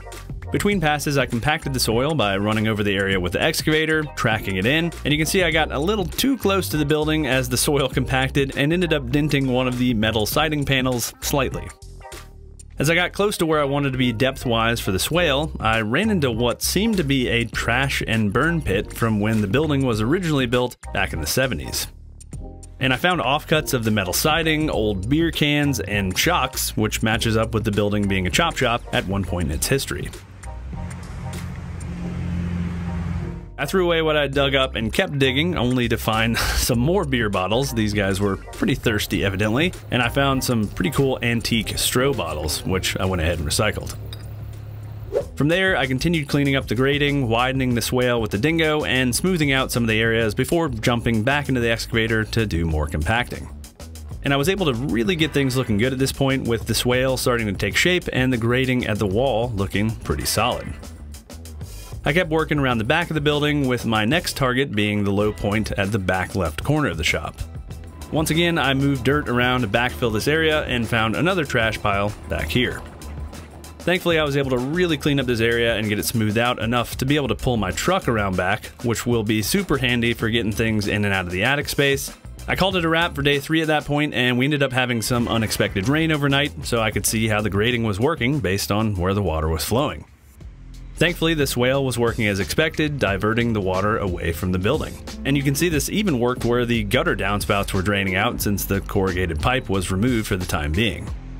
And there was a giant puddle where I'd piled up the dirt at the bottom of the hill at the street, so I focused on getting that cleaned up with the dingo, piling up more dirt against the wall. Before finishing up the grading work, I needed to deal with the rearmost boarded up window opening, and I didn't want to just bury this area as I didn't want the fiber cement panel rotting over time, so I figured I could whip up a quick DIY window well. I dug out the dirt to about 6 inches below the window opening to leave room for adding some gravel inside the window well later. Once that was done, we could move the window well in place, and then I could check it for level. And it was ever so slightly out of level, but a few taps with a hammer got it leveled out. Next, I could get the window well attached to the wall, and I used some Tapcon screws for this. And I drilled the holes using my SDS drill, and before adding the screws, I also added a bit of silicone just to help seal up the holes in the wall. The last thing to do to wrap up the grading work was to add some erosion control matting, and this will help keep the dirt from washing away. And I don't really want grass here, since I don't want to add weekly mowing to my shop maintenance, and the straw matting will help keep things together while I figure out what I want to do over here. I got this matting from an agricultural supply store, and it was super easy to install. We just rolled it out and tacked it in place with sod staples as we went. I cut the mat once we got to the bottom of the hill and started again from the top, overlapping the pieces by about 2 feet. We repeated the process for a 3rd row, and once that was done, we could call the grading work complete. With the grading work done for the time being, the next big project on my shop building was adding a huge front porch or awning to the front of the building. And I figured while I had the excavator and dingo rented, I could go ahead and get started on the porch by digging the footings. So as with any construction project, I started with the layout work, getting a few string lines set up to represent both sides of the building, as well as where the posts for the porch will land. We continued on down the rest of the porch, marking the center of the post locations until we had marked all 5 posts. Once that was done, I could come back and mark out the footings, which were 2 feet by 2 feet square in this case. Now this was probably pretty massive overkill, but concrete is fairly cheap, and I figured giving ourselves some wiggle room on the post locations would be beneficial. After marking all the footing locations, it was time to bring in the machinery and start digging the footings with the excavator.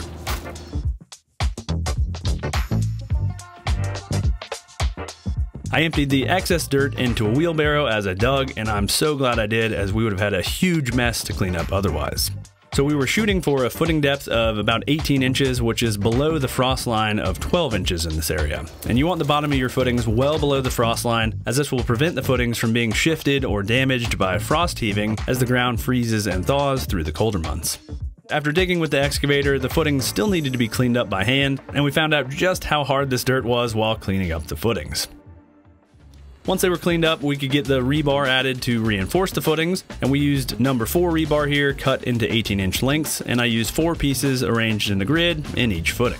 We then repeated the process on the rest of the footings and were ready for concrete, at least I thought. After doing some more measuring, I realized I was going to come up short on the amount of concrete I had ordered, which was 1 yard in this case, unless I formed up the area where I had overdug the footings with the excavator.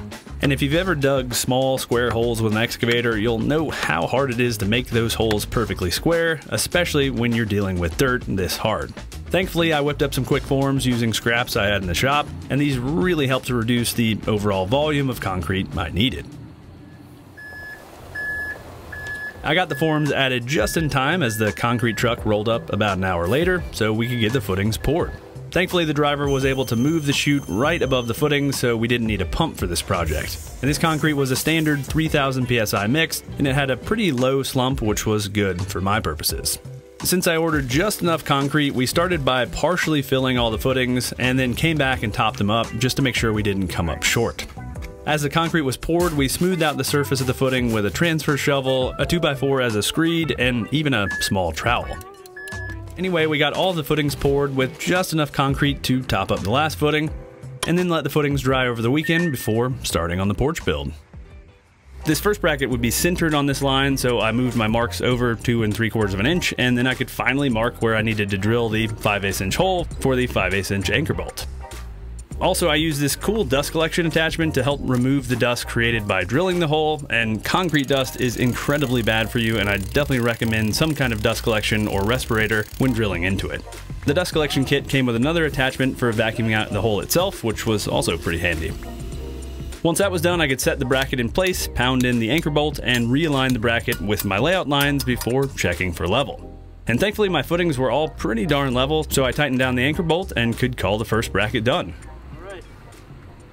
These posts were super heavy, and I definitely didn't want them falling over on us, so I added 1 screw through the bracket to hold the bottom in place, and then added 2 2x4s as diagonal bracing to keep the posts upright. Next, I used a post level to get the posts mostly plumb, so I could locate my stakes to secure the diagonal bracing. My first stake went in easy enough, but this second stake was just getting mangled since the ground was so hard here. And since we didn't need the jet stakes for the string lines anymore, I pulled those and used them for the bracing, and they worked great.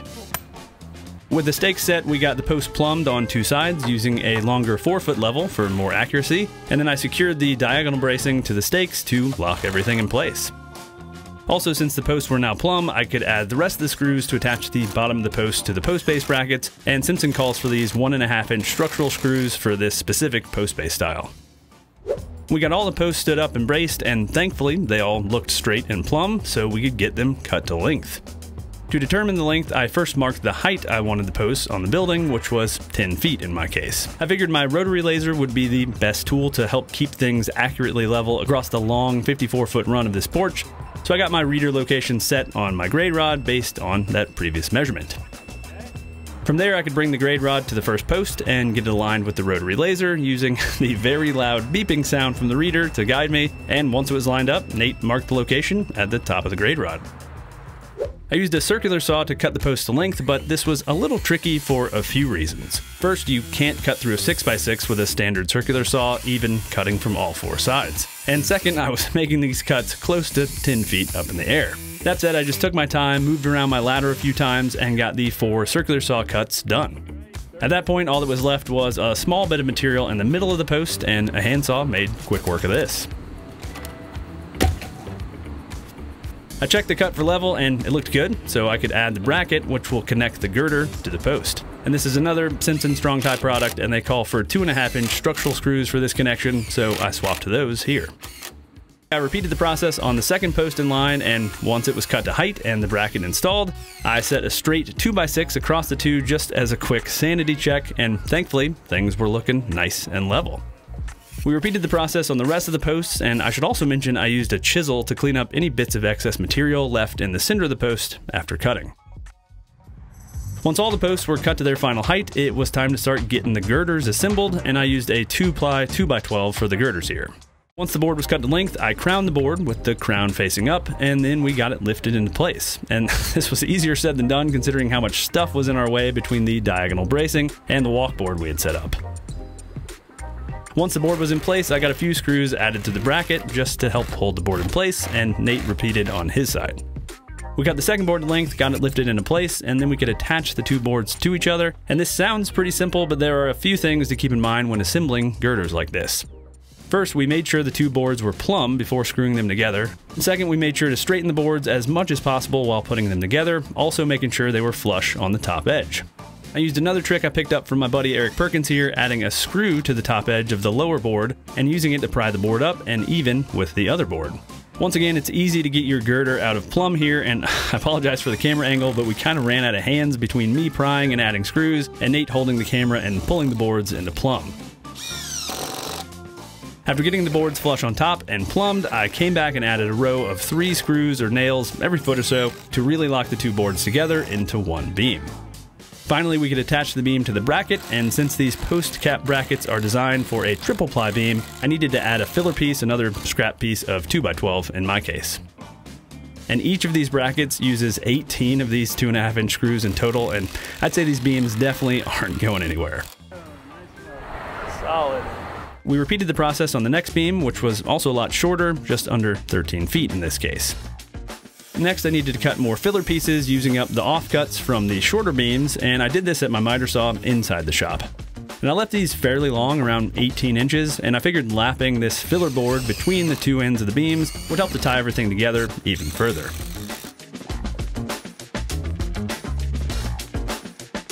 From there, we just repeated the same process for the next 2 sections of girder, and before we knew it, the front half of the porch was really taking shape. To get started, I needed to attach the ledger board to the building, but first I had to cut away a section of the metal siding along where the ledger board would be located. To make the cuts, I used an angle grinder with a 6-inch cutoff wheel, and I was honestly kind of dreading this. Thankfully, this flex volt angle grinder ripped through this siding, and it was surprisingly simple to connect my cuts between my marks and keep the cut running level. After cutting one panel, I went ahead and removed the offcut, and thankfully things were looking good with the framing behind the panel, and my measurements matched up with my SketchUp model. I also went ahead and added a self-tapping screw at each stud, about 7 inches up from my cut line, and this just kept the siding panels in place as I worked and left me room to tuck flashing up under the siding later.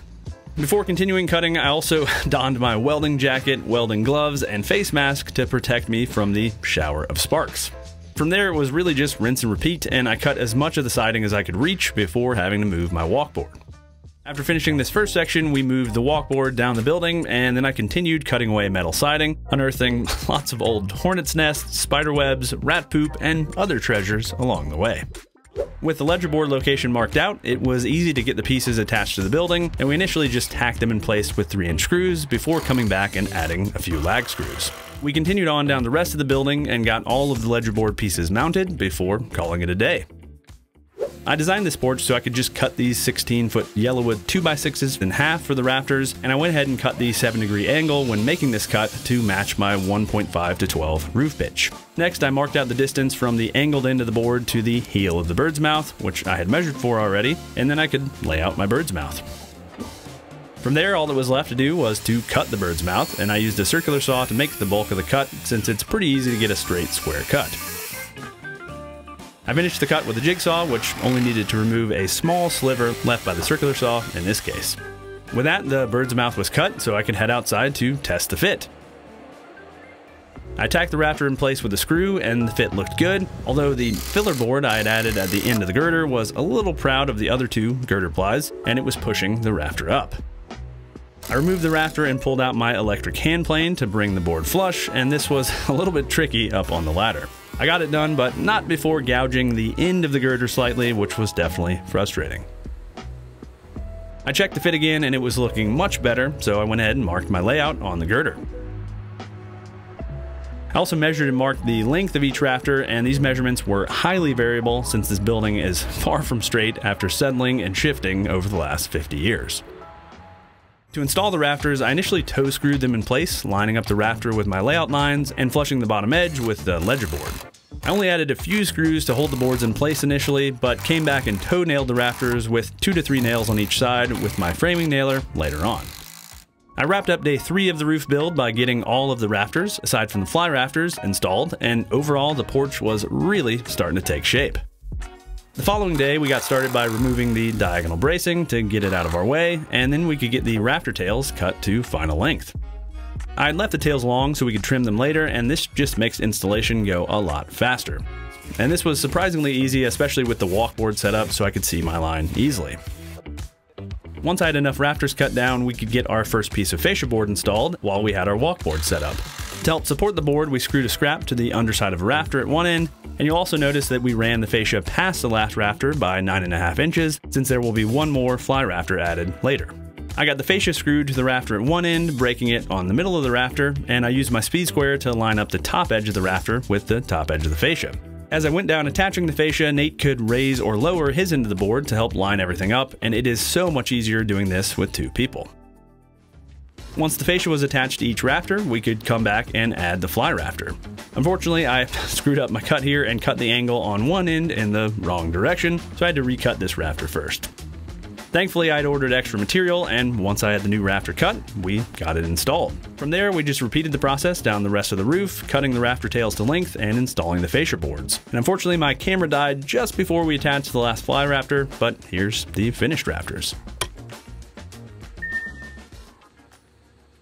The last bits of framing to add to the roof were the purlins, which run perpendicular to the rafters, and the metal roofing panels will be attached to these purlins, and we ran a row along the entire roof at a 2-foot on center spacing.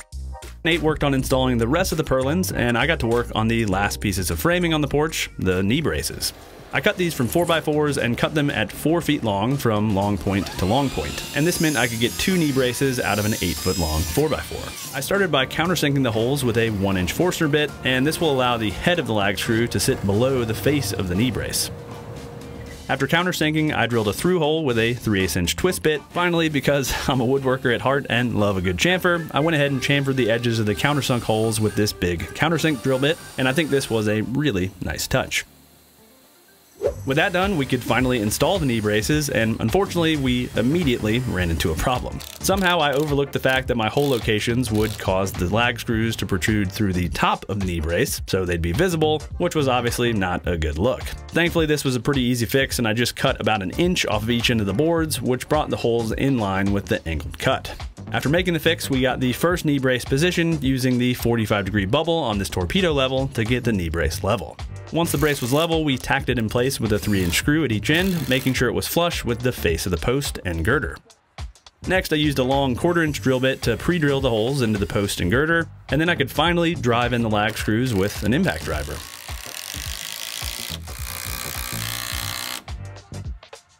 From there, we just repeated the process on the rest of the knee braces. We got the last knee brace installed, and they were looking great, plus they really stiffened up the porch laterally.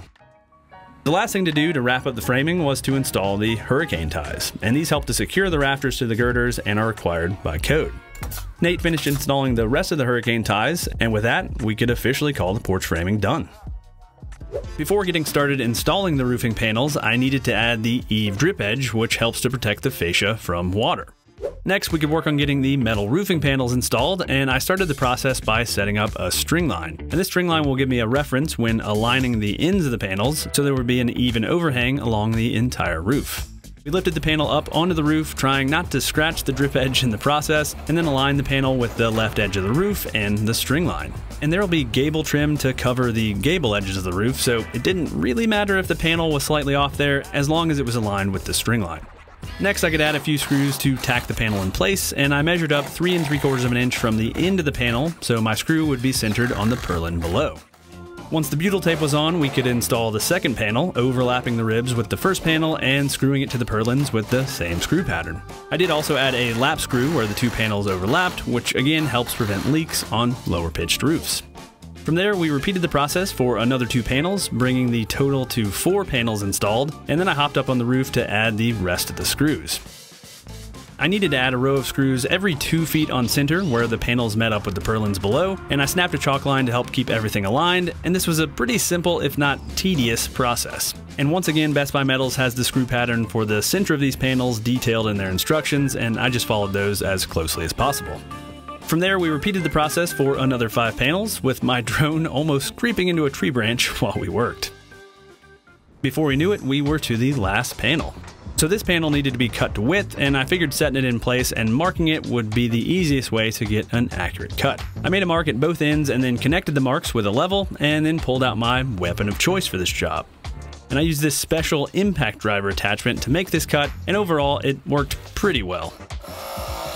It definitely cut fast, but I'm not sure if I was using it correctly since it left me with a super wavy cut. After cutting the piece to width, all that was left to do was install it, and with that, we could call the metal roofing panels installed, or at least tacked in place.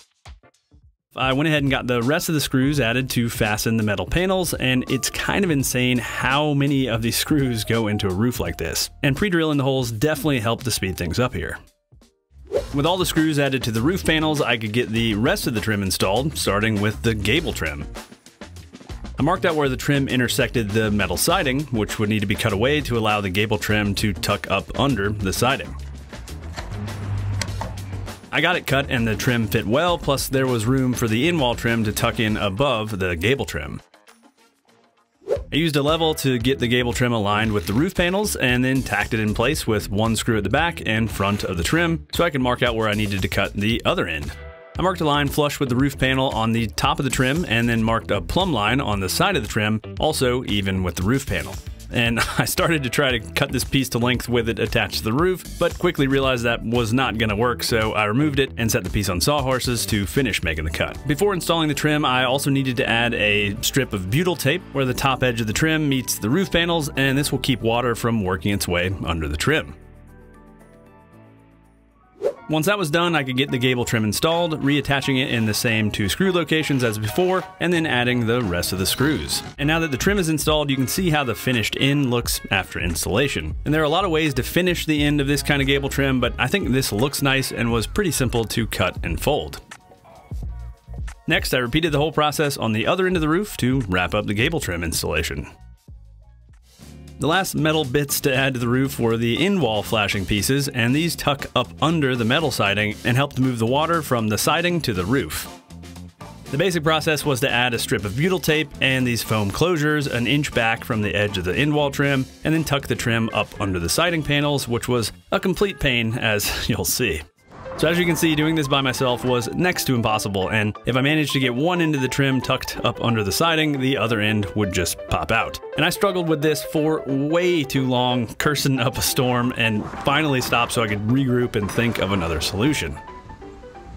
Thankfully, as it turned out, the solution was pretty simple. I realized I could just go up into the attic and jam a few scraps in between the framing and the siding to give me more room to tuck the trim under the siding. And I was actually able to pull this piece up behind the siding from inside the attic. From there, I continued installing more in-wall trim, and thankfully I didn't have too much of a struggle getting the rest of the pieces added with my new attic scrap wood wedge method.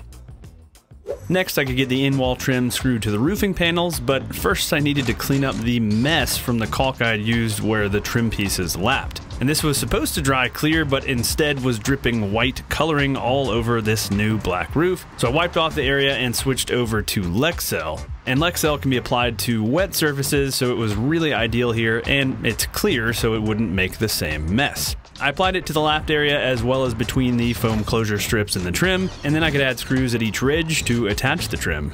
I also added a few screws where the trim pieces lapped to help seal the connection between the 2 pieces. From there, I could repeat the process down the rest of the roof, and let me tell you, I was completely worn out by the time this was all done. That was a ton of screws. Thankfully, the trim was looking really good, and most importantly, the roof should be totally watertight now. So with that, I could officially call the porch project a wrap.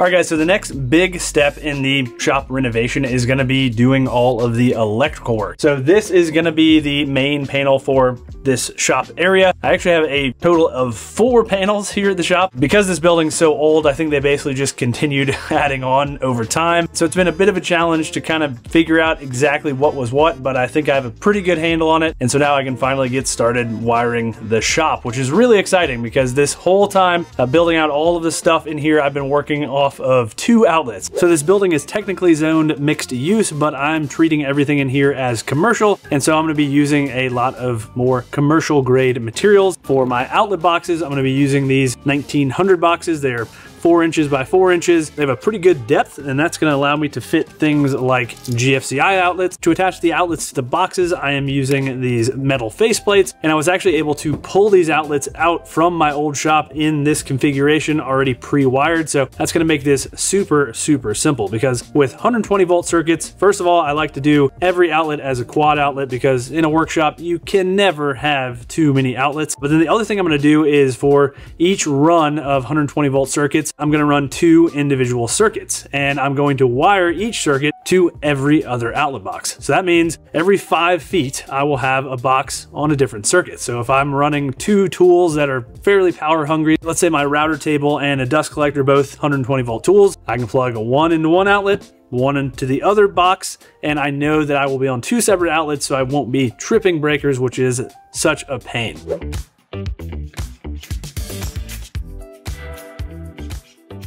So with the conduit and boxes installed, I could go ahead and start getting some of the rough wiring done. I went ahead and ran some of that MC cable from the panel back over to that first junction box. And if you're newer to electrical work and want to add some circuits to, let's say, your garage shop, I would highly recommend checking out MC cable. It is very easy to work with. That said, I don't think it looks as good. That's why I'm mainly just using it up in the ceiling, because it just makes my life easier since it's flexible and I can run it kind of wherever I want. I fasten the MC cable every couple of feet up to the joist, and then where I terminated it into the junction box in the panel, I use this dual MC cable clamp so that I can run 2 of the cables into one knockout, and that just is going to save me some of my knockouts on my panel. After that, I went ahead and started running some of the THHN wire, and as you can see, I got this really cool little kind of dispenser, if you will, from Racketeers, and it allows me to have all 5 of my spools nicely organized, and I can pull the wire off of it without it getting all tangled up. And I went ahead and ran it from the second junction box in the line of outlets here, since I'm going to be running both wires from those GFCI outlets from the first box, and then I ran it up to the junction box at the ceiling so it can be connected to the MC cable. And this wire is really easy to feed, especially over these fairly short distances of only about 5 feet between boxes. I connected the MC cable to the THHN in the junction box with my new favorite electrical things, these Wago connectors. If you guys haven't heard of these, they replace wire nuts, and instead of having to do all of that twisting, which, you know, if you're doing a whole bunch of junction boxes over the course of a day, can get really taxing on the hand, you just flip open the clips, feed the wire in, and close the clip, and you're good to go. I also got this really cool automatic wire stripper for this project, and I can set the amount of sheathing to remove to match the amount that Wago recommends to make sure I have a really good connection on all of those connectors. So after wiring up the GFCI outlets, I went ahead and roughed in the rest of the wiring in this line of outlets. And again, I'm running each of these hot and neutral wires to every other outlet. So in the outlet on the right here, I'm using the black and white wires, so the blue and gray wires pass right through, uncut to the next box in line, and so on and so forth from there. And again, I am so happy I went with that color-coded system. It made it super, super simple to keep everything straight, and I think this is going to be a great system for the whole shop. Once all the rough-in work was done, I could go ahead and make up the outlet boxes. And first, I needed to prep some of those outlets I pulled out of the old shop by mounting them in faceplates. Again, I use those Wago connectors here. I use the 5-slot connectors for the ground wire. And then I use the 3-slot connectors for the hot and neutral, since I had one coming in, one going out, and then the 2 outlets were tied together with a pigtail. And between these outlets already being pigtailed together and that automatic wire stripper and the Wago connectors, I got these things knocked out in no time. And with that done, I could land all of the wires in the panel. I started by terminating the ground wires on that ground bar I'd installed. And once that was done, I terminated the neutrals on the neutral bar. And then finally, I could connect the 2 hots to 2 20-amp breakers, get them installed in the panel, and then go flip the power back on at the main panel to the sub panel, flip on the sub panel disconnect, and then finally flip on the breakers. And one tip I read in the comments on my mini split install video was to always look away from the breaker when you're flipping them on in case there's a big arc, and that'll just protect you from super bright light or if anything flies out of the panel. And so I did that here, and thankfully there were no arcs. I was pretty confident I wired all this correctly. And once the breakers were flipped on, I could test the GFCI outlets, both of which function fine. And then I used my little outlet tester to test the GFCI protection on the rest of the outlets on these 2 circuits. And as expected, they worked great. And with that, I was officially wrapped up with the first circuit installation here in the shop, which is really, really exciting. As I mentioned, I only had 2 outlets for this whole space before, and now I have 1, 2, 3, 4, 5, 10 sets of outlets here, which is amazing. So I started the install process by marking out the locations of the outlet boxes, and in my case, each one of these 240 volt circuits will be for one single tool. So these locations were pretty specific, and I went ahead and laid everything out in SketchUp. That was the first thing I did when I bought this building, was go ahead and model it up so I could figure out exactly where everything went, because a lot of times on these bigger power tools, the cord is not super long, so you at least want it in the general vicinity. Once the locations were laid out, I went ahead and mounted the outlet boxes, and again, I'm using these 1900 metal boxes, which have a little bit more depth, so a little bit more volume, which is really good for some of these 240 volt outlets, which can get pretty big. And once I mounted them on the wall, I also went ahead and added the connectors for connecting the EMT conduit to the boxes.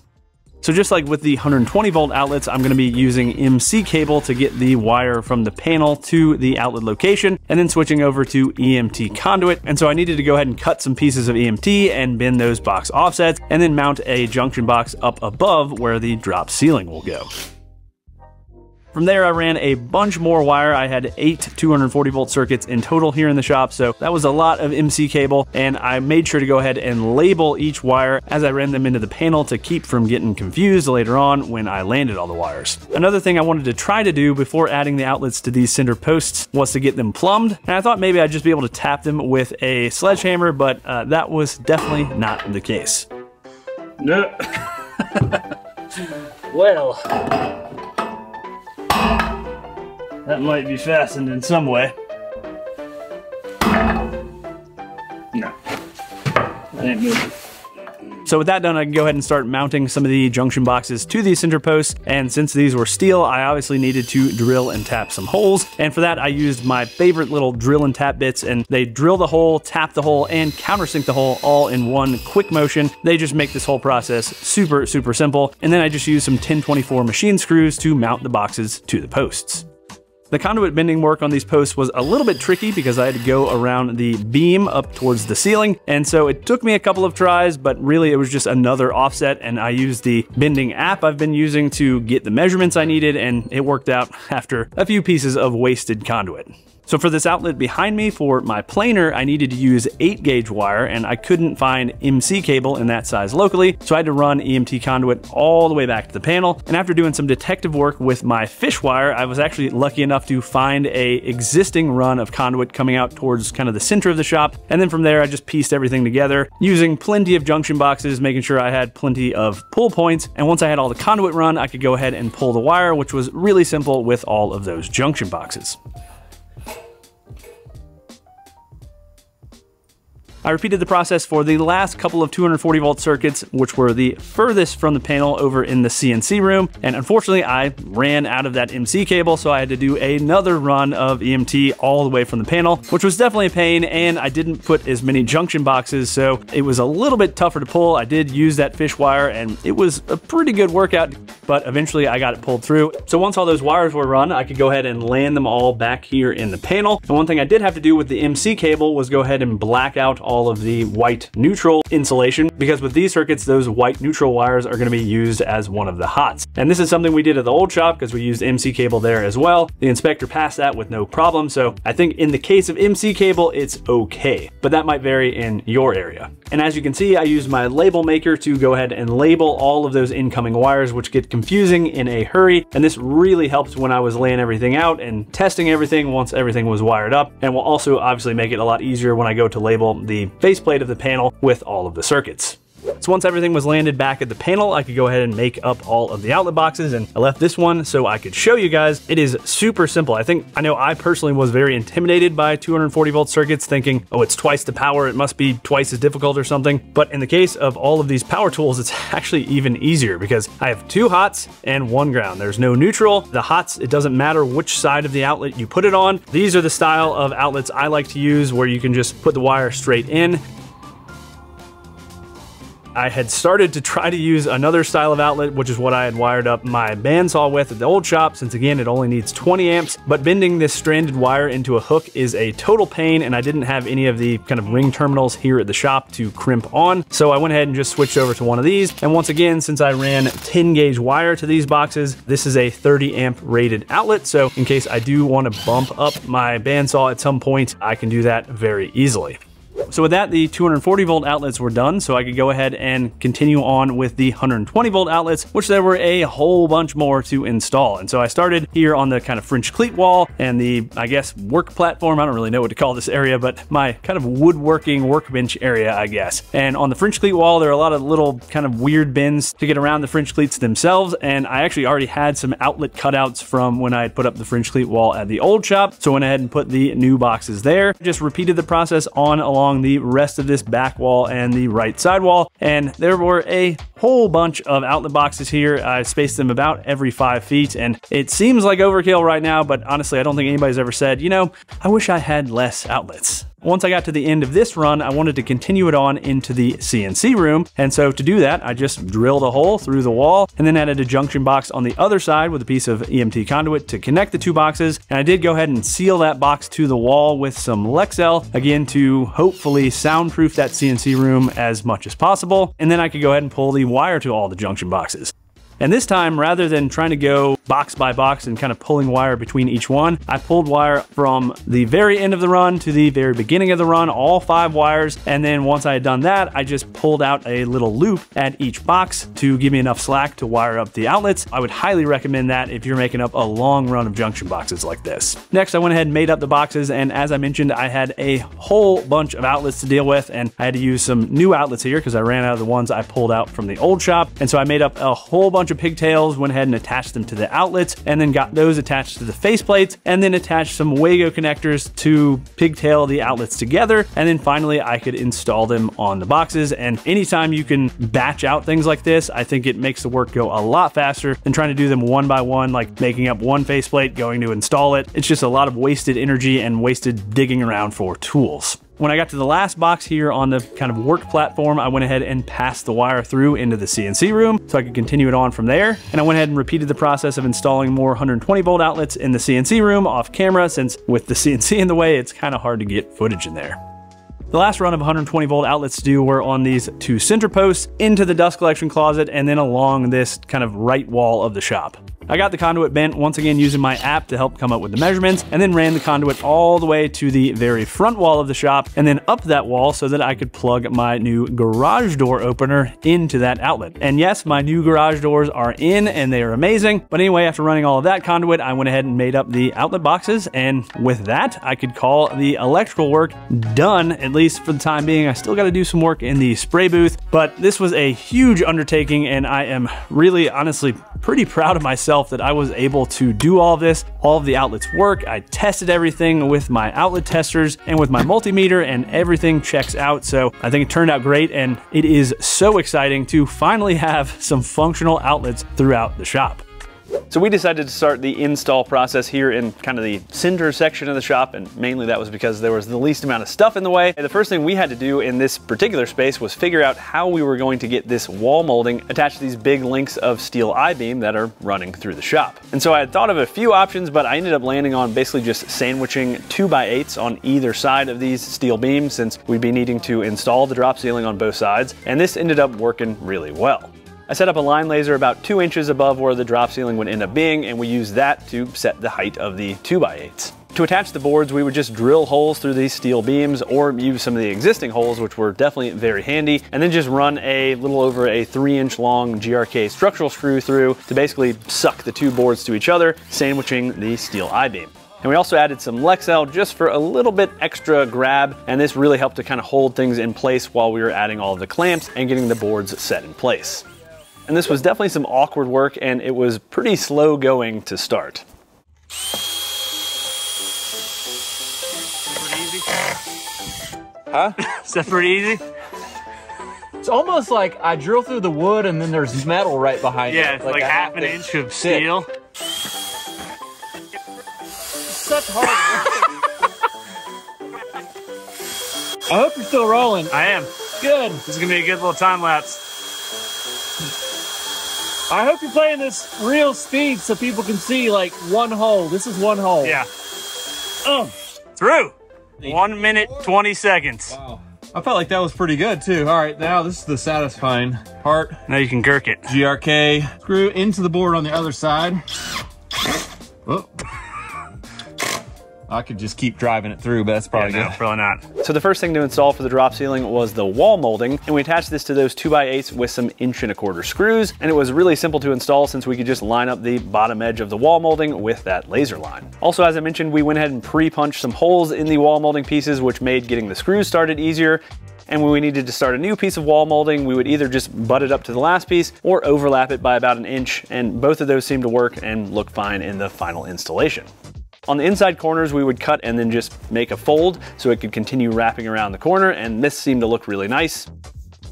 And thankfully in this first section, we didn't have any outside corners, but I will show that a little later. We did, however, have this super funky kind of curved wall, and we were kind of scratching our heads as to how we would install the wall molding around it, but then we kind of came up with the idea to cut it, to basically kerf cut it like you would do for kerf bending wood. And we made a cut every 6 inches, and that ended up being able to follow that curve very, very easily. And once that curved section was done, the wall molding was done, at least in this first section. So next we could start installing our main beams, and this is also where we needed to decide on our layout. Once we had that figured out, we went ahead and set up a string line at our center mark, and we could reference off of that string line to set our lag screws. And again, these need to be added about every 4 feet, and they'll be screwed directly into the floor joists above. Check, we got some dust. Once the lag screws were installed, we could go ahead and start hanging the main beam, and this first main beam piece will need to be cut to length, and this will also dictate your layout. I guess lengthwise, it depends on which way you're looking at your room, but once again, we ended up centering our grid across that distance, and so we just cut our main beam so that one of the slots for the cross tees would end up centered in the space, and then we could go ahead and get to work installing. To hang the main beam, use that hanger wire, and so we went ahead and pre-cut and bent some sections to hang from the lag screws, so it was already in location when we went to hang the main beam. We would set the laser line 2 inches below where we wanted the kind of final height of the ceiling, and once it was lined up with that 2-inch number, we could bend the hanger wire to match, run it through one of the holes in the main beam, and then twist it 3 or 4 times, and it was set in place. We went ahead and added the hanger wire to the first section of main beam, and then continued on with the next section, clipping it together with the previous section. Oh! And it was really just rinse and repeat down to the other end of the room from there. And we went ahead and did 2 rows of main beam and got those wrapped up, and then we could start installing some cross tees to double check that everything was looking right. Is this laser beam getting you right in the eyeballs like it is me? No, I'm too short. Oh. There are some perks to being short. Oh, yeah. Laser beams right over my head. No worries.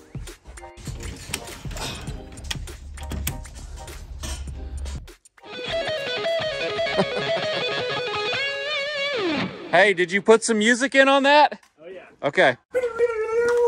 So the next row of main beam, which we had kind of been avoiding, landed on the curved section of the wall, and we actually used another line laser to help us figure out where that main beam needed to intersect. We're using this portable laser to shoot a line way down there to this curved wall so that we can mark our 4-foot increments, because you can't like measure around the wall 4 feet from our tracks here, right? 51. See it to your right, right. Too much. Come back. Quarter. Keep coming, it's like moving back somehow. Too far. Whoa, right there. Now we can just put a screw in the wall there to pull our string line back, and we should be 4 feet off this other track. We did our maths right. Oh! Industrial athlete. Industrial athlete, Mike. So we got all of the rows of main beams installed here in the center section of the shop, and then we could start adding the cross tees around the border, and those obviously all needed to be cut to length. And these cross tees can be cut with aviation snips or tin snips, but since I have a metal chop saw, we decided to use that, and that definitely made really quick work of cutting these pieces to length. And it was also getting towards the end of day 2 at this point, and things were definitely starting to get a little silly.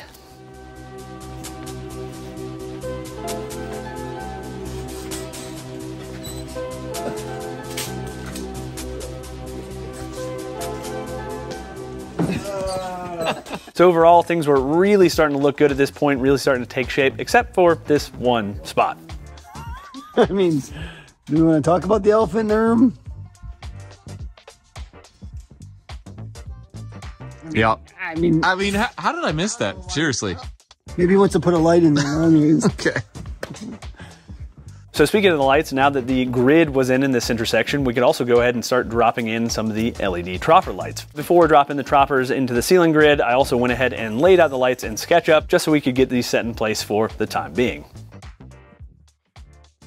So with that, this center section was done for now, so we shuffled everything out of the way so that we could get started on the right section. So as it turned out, there was not enough clearance above my new garage doors, which again, I'm gonna cover in a future video, to have a drop ceiling above them. So we needed to figure out a way to stop the drop ceiling before it got to the garage. And we decided to keep it simple here and just used a 2x10 for the vertical section and attached that to a 2x4 just to give us a little adjustability for attaching it to the floor joists above. And once the second section was installed, we could go ahead and start installing the wall molding in this area. And this was mostly just more of the same, although we did need to go ahead and cut away some of that inside corner trim from when we installed the plywood walls, and we ran this long on purpose so that we could get it nice and tight to the finished drop ceiling.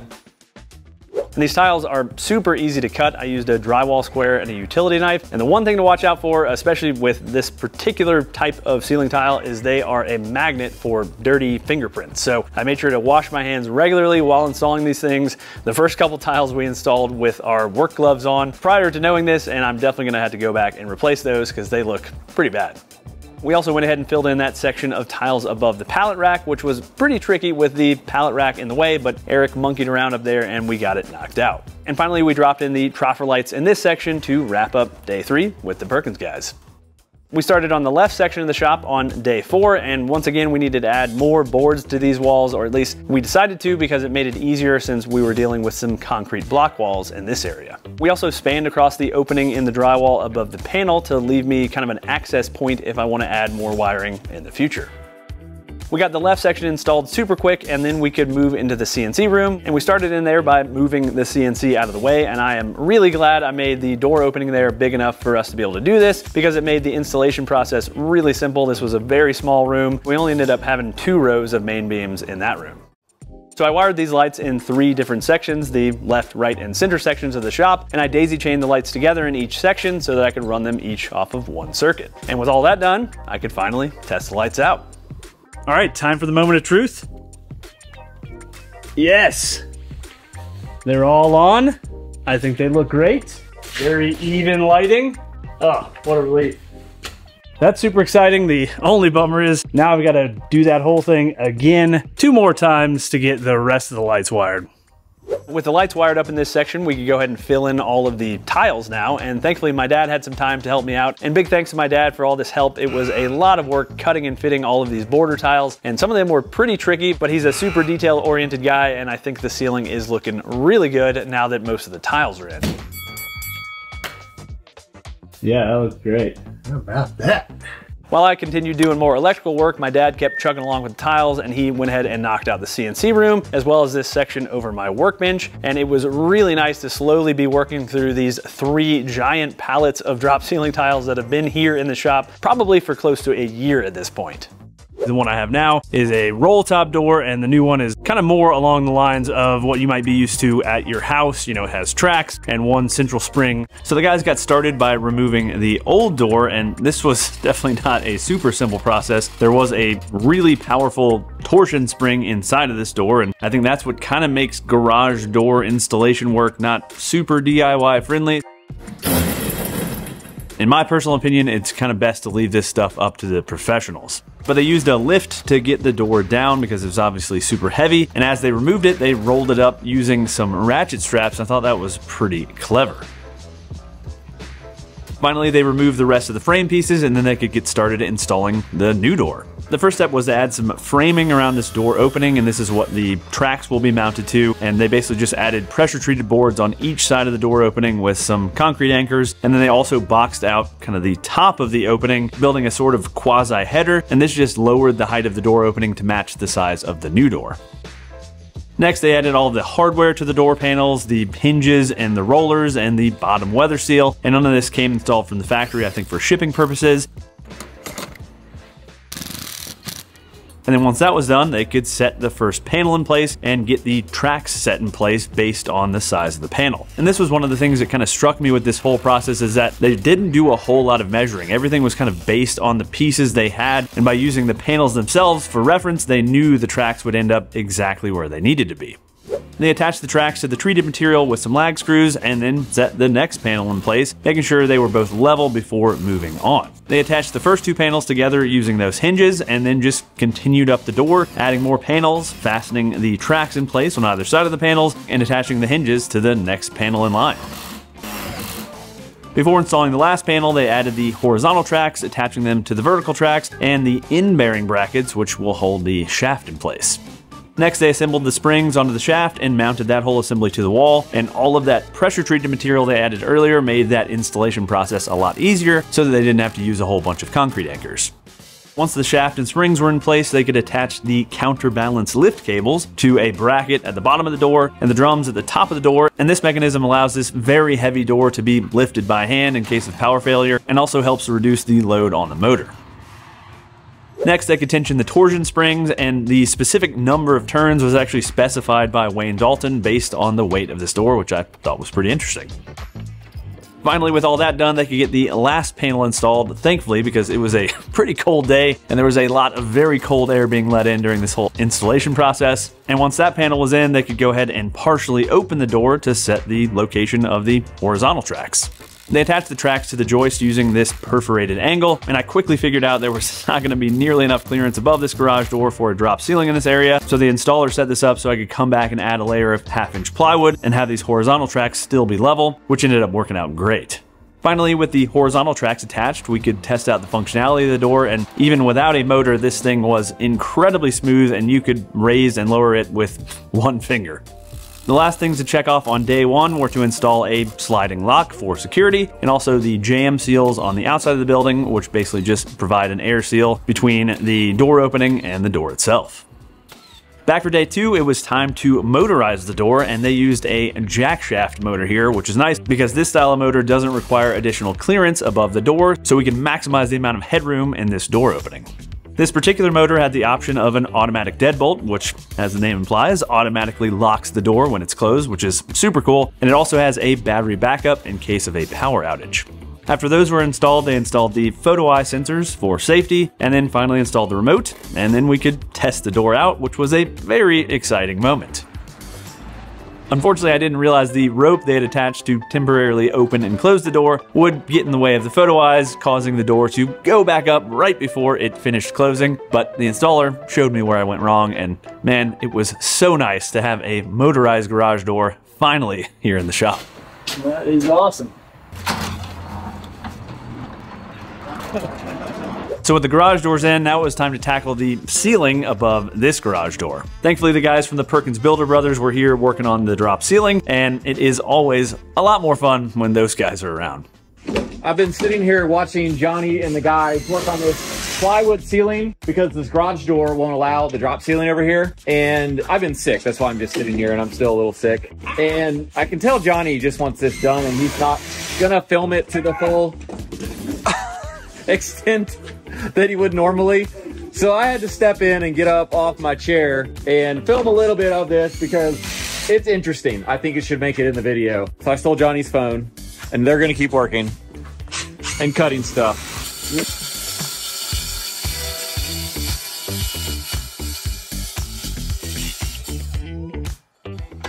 Piece of cake. Needs 6-foot arms. Why are you sweating so much? So this is interesting though. Right here we had a joist that has a knot and a big crack, and they put this 2x4 in, beat the bottom in to where it jacked that thing back up straight, and put a big 2x10 scab, bunch of GRKs.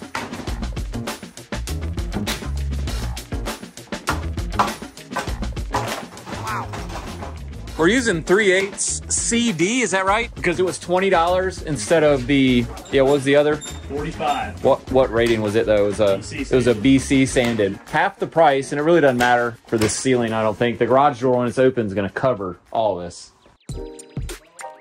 You sure you need to go CrossFit today? I mean, this is looking like CrossFit-ish. So they will cancel my membership, but I'll go with it. So this is smart. They're gonna take off, and they already did, this track where it mounts and go under it with the plywood. So you don't have to cut around it. Looks nice and clean. But I wasn't thinking about that when y'all started. I was like, I don't think it needs to be attached on that end, really. No. I don't think it's doing. Did you mark the left and right? Yeah, Where that, measured off the wall. Okay. What kind of door is this? Jack shaft. Jack. Is that the real name? Can't say that. Okay.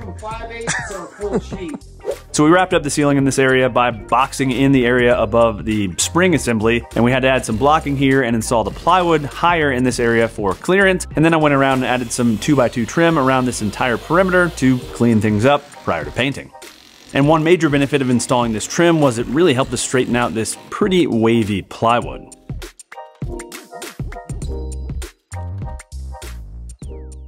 Once the trim was in, I went ahead and caulked everything, and I used Big Stretch here, and this has become one of my favorite caulks for this type of thing because I know there's going to be a lot of movement in this building as I've seen in other areas, and having a elastomeric, a very stretchy caulk will really help to prevent cracking down the line. Finally, it was time to get everything painted, including basically this entire half of the shop, and I went ahead and vacuumed the walls, covered all the outlets, and got everything prepped, and then sprayed on a coat of primer, which is where we're at right now. And then the last thing I've done since that garage door video was get a lot of the final painting work done. I painted these beams. I used that Rust-Oleum Rusty Metal primer again, and I think it looks super cool. Then I also painted this curved wall to get that all one color with the rest of the shop.